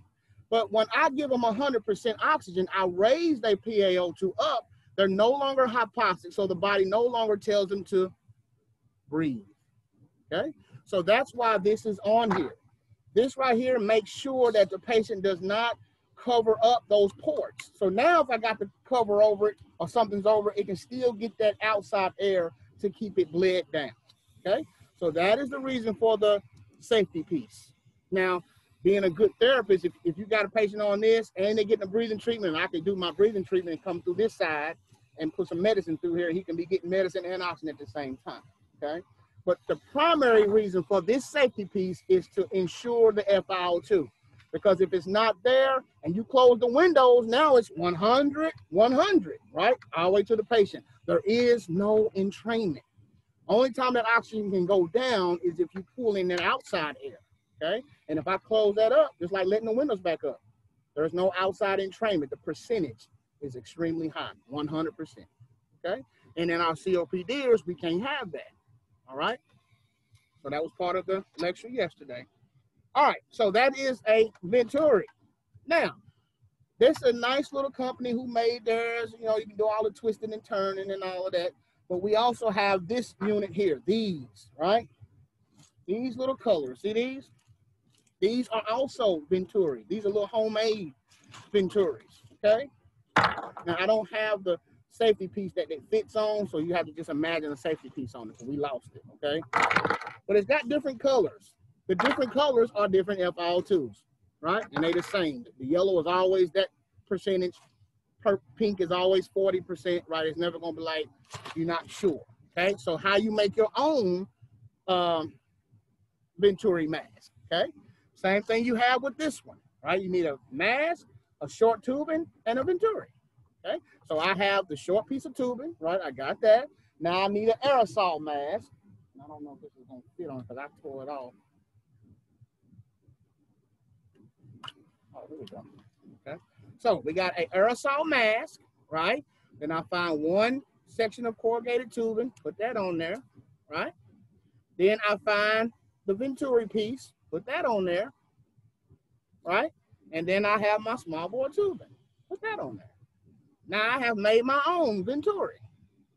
Now, of course, these colorful ones do come with a protection cup, but this one doesn't fit this one because we don't have the one that it goes to, okay? But it does come with one. It would be one here, and you would plug it up just like you did the other one to protect it.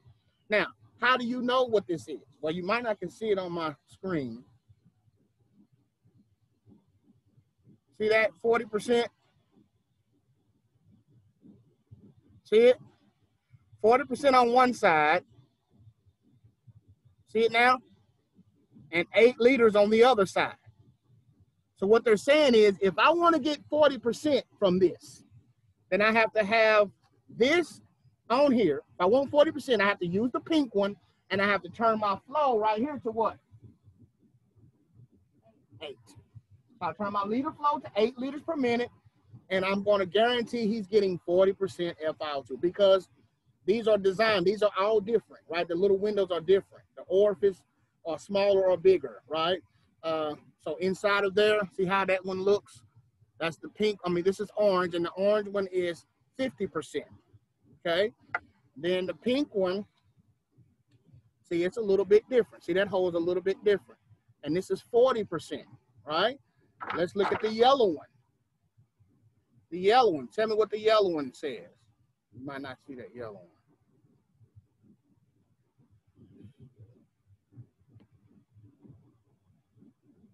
one. Is that 28? 28%. Yeah, so this one's 28. Matter of fact, let me see. I can probably put a little marker on these so they'll come up, show up a little bit better.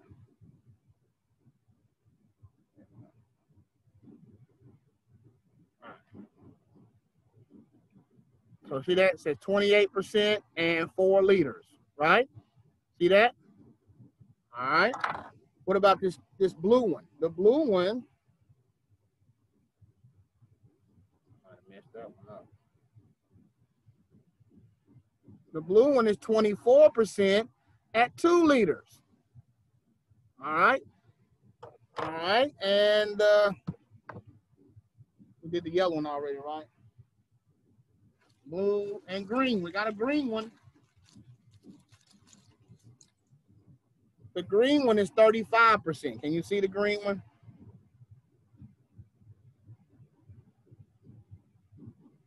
Yeah, I can see that one.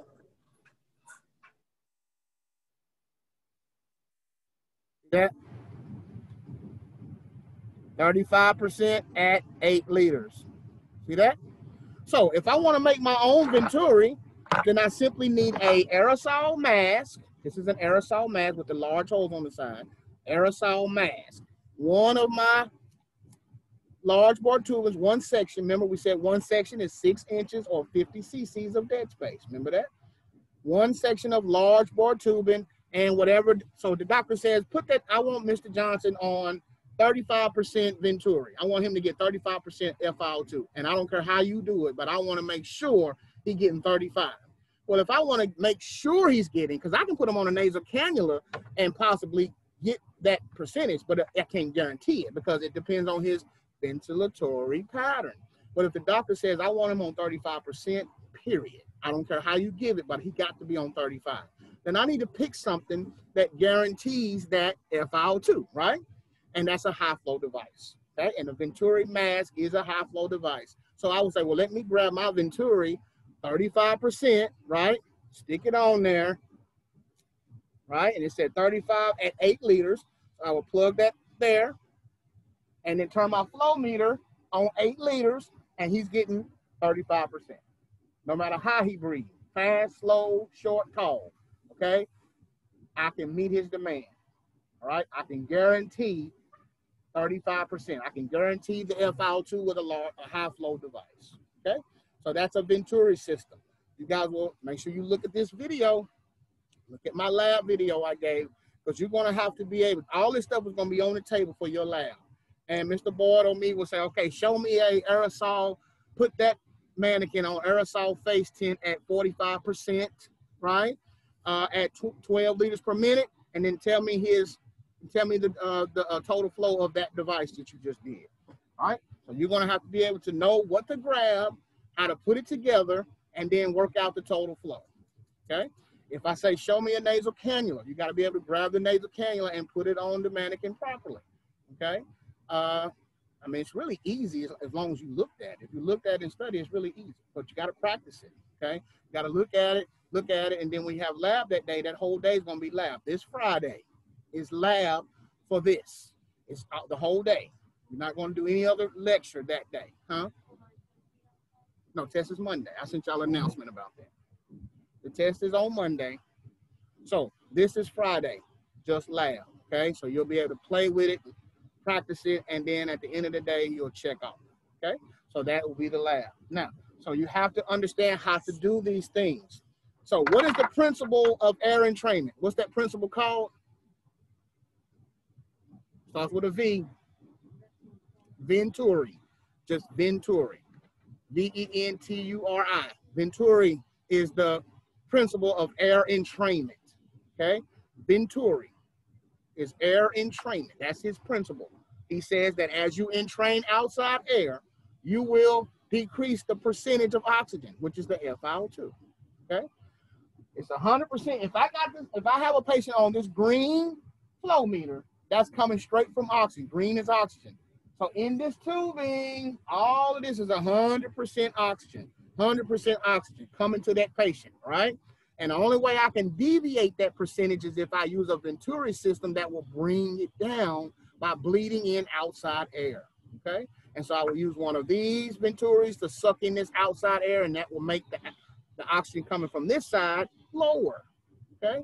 And so they engineered these precisely to say, okay, the pink will always be 40%, right? And the yellow one will always be 28%, always for this company, okay?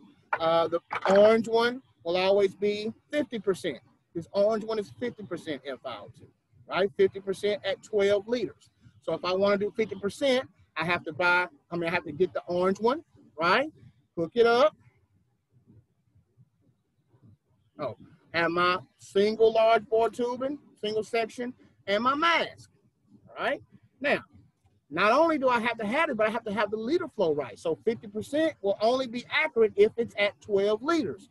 So then I will have to come here and kick this up to 12. And now I can guarantee 50% oxygen coming from here, okay? All right, so that's the high flow devices, okay?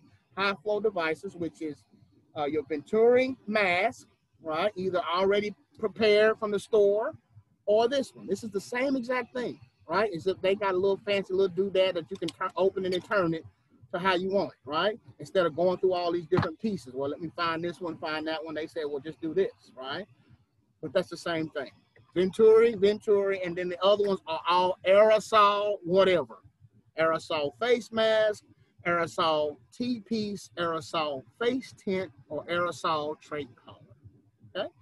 That's the high flow devices. Now, other high flow devices, of course, would be your ventilator. That ventilator there or the machine, that's a high flow device, right? That's going to meet their demand no matter what, okay? So everything from this Venturi mask up to the ventilators are high flow oxygen devices.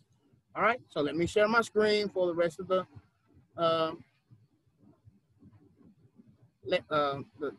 notes, for your notes. All right, so the systems. Venturi mask. Venturi mask. That's what I just showed you. These Venturi masks here. This is a Venturi mask. It's high flow, but normally low concentrations, right? It's still high flow, but it's normally at lower concentrations, right? FiO2 is between about 24% and 50%, okay? Venturi masks usually go up to about 50%. That's about as high as they can go, okay? They're based off the what principle? Venturi principle, right? So you have two principles that are involved. The Venturi principle, okay. Now, number one, based on Bernoulli principle is when a gas passes through a restriction, the radial pressure decreases and velocity increases. So that would be this. Give me that yellow one right there. That, you see that straw inside of there? That's Bernoulli.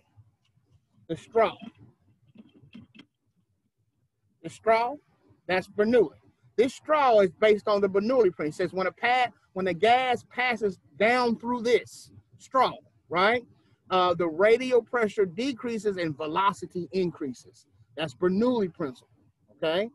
Bernoulli principle. Now, Venturi says pre-restriction pressure returns to normal if input doesn't deviate more than 15 degrees. So he says, so number two is kind of just extra information, but look at number three. Venturi sets up a specific entrainment ratio, air entrainment, right? The same FiO2 always has the same what? Ratio. And I showed you earlier, we did, what was the first one we did that was 1-to-1? Was it 40%? Let's see.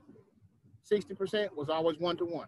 What was 1-to-1? Okay. Well, 60% will always be a ratio of 1-to-1. Air, 1 part air, 1 part oxygen. Always. So the same FiO2 always has the same ratio.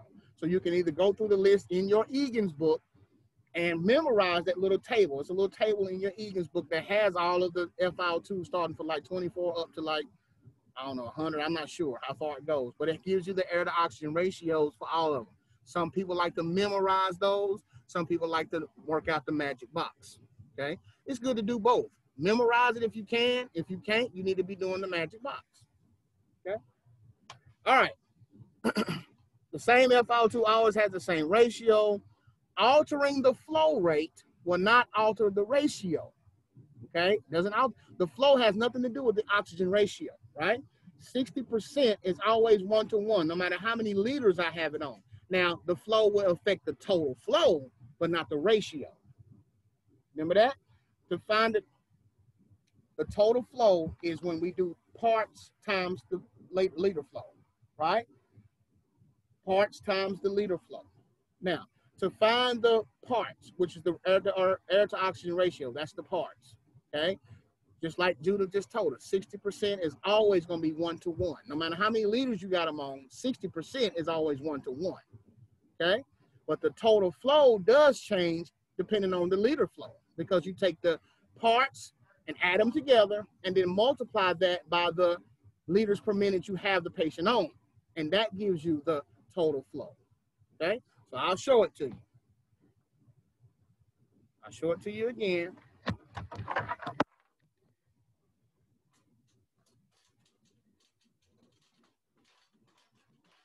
Don't get confused about total flow and air to oxygen ratio. The air to oxygen ratio never is always the same with that. You need me?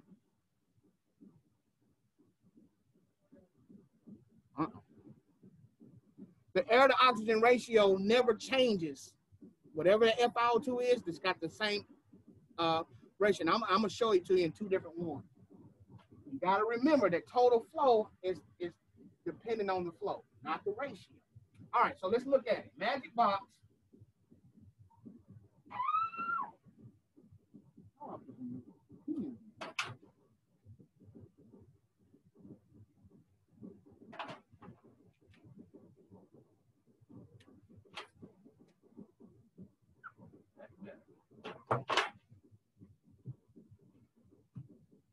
All right, magic box.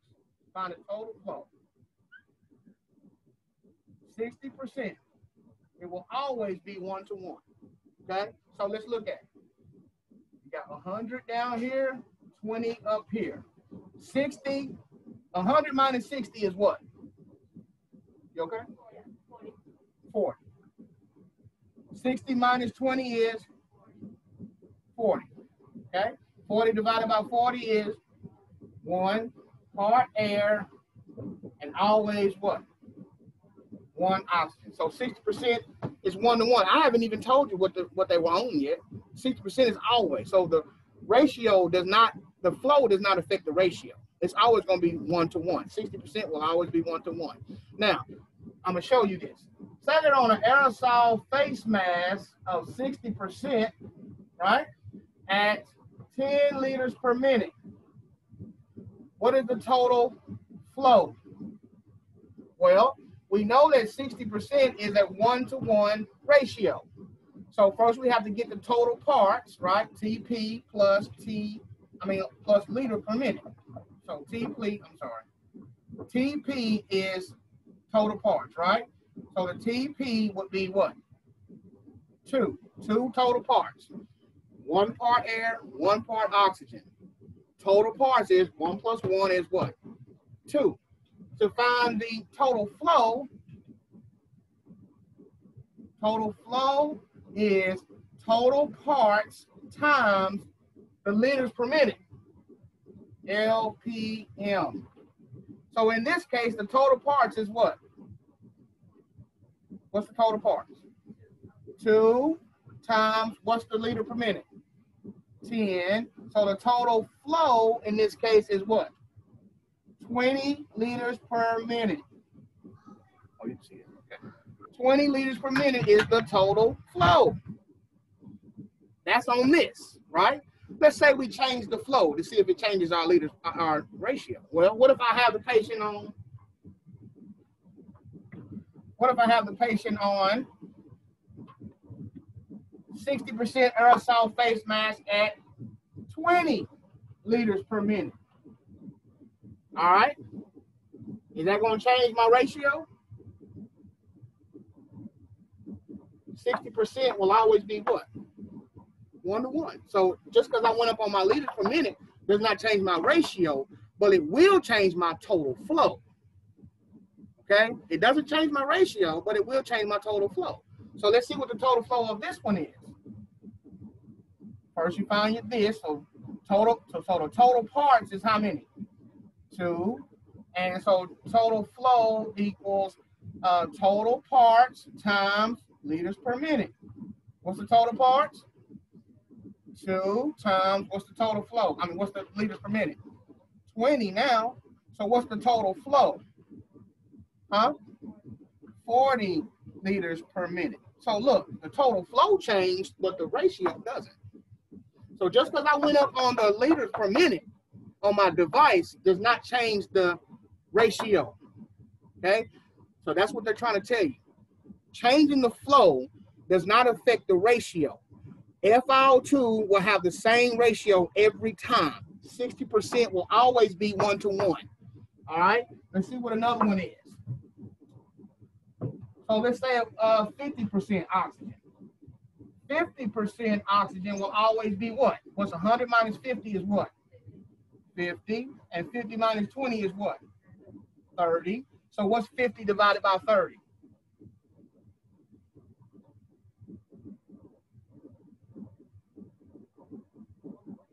1.6. So it would always be 1.6 to what? 1. This is air. This is O2. 50% will always be 1.6 to 1, no matter what. No matter how many liters I have them on, that doesn't change. It's 50%. As long as I didn't change the FiO2. But the same FiO2 always has the same ratio every time. 50% will always be 1.6 to 1. Okay? What about do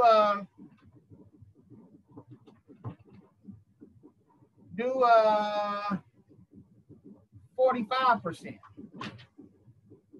FiO2 of 45%. 100 minus 45 is what? 55. And 45 minus 20 is what? 25. So 55 divided by 25 is what? Huh? 2.2 to what? 1. So 45%, I don't care what they got it on. The ratio never changes. 45% will always be 2.2 to 1. All right? And then to find the total flow, of course, I would add these two right here together and multiply by whatever liter flow I got them on, and that will be my total flow. Total flow changes, ratio doesn't. Okay? So total flow, you understand now, Judith? Total flow changes with the flow, but ratio never changes. If you have them on this FiO2, it's going to always be that ratio. 45% FiO2 will always be 2.2 to 1. All right, what about 28%? Which you'll see the most in the hospital. You see 28 and 40 all the time. So 28%, 100 minus 28 is what?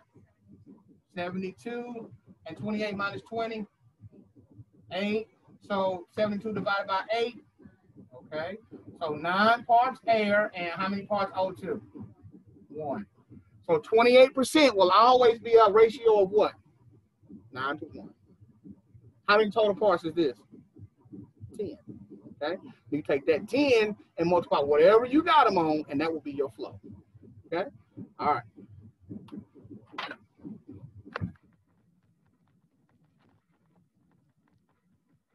All right, moving right along.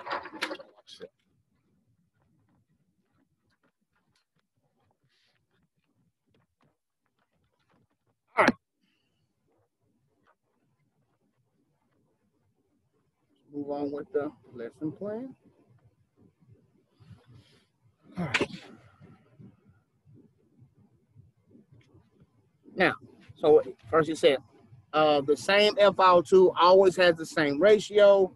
Alternating the flow will not mess with the ratio, okay? Now, other than the prescribed flow rate will give the same FiO2. less flow. Oh.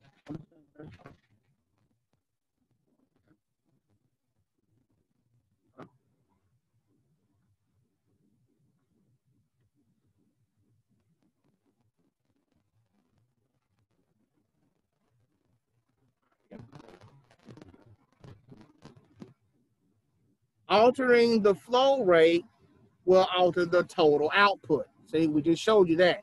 If I change the flow rate on my machine, right? If I have my device, if I change that liters per minute, then that's going to change my total flow, right? I just showed you that over on the board. Now, the flow rate does not alter the ratio. The FiO2 will have the same ratio no matter what flow you have it on. But the flow will change the total flow. So if I increase the flow on my device, then my total flow is going to increase, okay? All right. Now, what do we talk about? Number 3, that's the Venturi device. That's why we have this protection piece here. Number 3 says FiO2 will be altered by altering the port, right? So if I close this port off completely, they're going to get all that oxygen. So watch for the what? Bed sheets. When you have a patient that's on a Venturi mask, make sure it's outside the bed sheet, not up under the cover. A lot of patients want to be tucked up and all under the covers and stuff, but you got to make sure that that Venturi device, right? One of these, or if it's the one like this, you have to make sure it's outside of that, because if it is closed off, it's going to give them 100% oxygen. And you're going to go back in there to your COPD or Mr. Johnson, and he's going to be dead. Okay? So you have to be very careful. All right, some other high flow devices. Some other high flow devices we're going to talk about: the mist tent or the Crouppette, right? The mist tent, Crouppette, isolate, the head box, the aerosol setup, cascades, right? And then hyperbaric therapy we will do on tomorrow. So tomorrow is what? Thursday? So tomorrow we will finish the lecture. Tomorrow we will finish the lecture and review whatever we need to review. And Friday will be a whole day of lab, okay? So tomorrow we're going to talk about the other machines, the mist tent. That's the one with the babies in. You know how you have to put your hands through it, through the little holes on the side? You know what I'm talking about? The isolate. Well, that's the isolate. You have an isolate for newborns. You have to stick your hands in and deal with them through the holes. That's the incubator, right? That's an isolate. That's an isolate. They also called an incubator. You have a mist tent or the Crouppette, right? Head box, aerosol setups. Tomorrow we'll go over the PowerPoint where you can see these a little bit better in detail, because we don't have the isolate and all that here at the school, okay? But I do have photos and all that in the PowerPoint. So if you like to go on or look on, you can, but we will start that part tomorrow. Tomorrow we will start with the mist tent and Crouppette, talking about the isolate and all those. And then we're going to get into what's called hyperbaric therapy. So I want you tonight to read up on hyperbaric therapy and understand what it is to go down more atmospheres. Remember, sea level is a barometric pressure of 760. But sometimes we go down a couple of more atmospheres and it increases the ability of oxygen, because oxygen now has a higher millimeter of mercury pressure at a lower altitude, okay? So we're going to talk about that tomorrow. Homework for tonight. Homework for tonight for your attendance and being graded will be homework numbers 1 and 2 from this section. So homework 210G, homework number 1 and 2 is due tonight by midnight. I'm going to put that in the announcement. I'm going to put it in your Canvas, but that's all I'm doing. I'm telling you now, and I'm putting it in the announcement and in Canvas. I'm not emailing everybody, calling everybody. Now, we all grown. You're supposed to check your emails, check your correspondence to understand what's going on in your class, okay? I've just told you, I'm going to put it in the announcement as well as the Canvas, all right? I will see you guys tomorrow. Be prepared to talk about these other high flow devices. For what? Huh?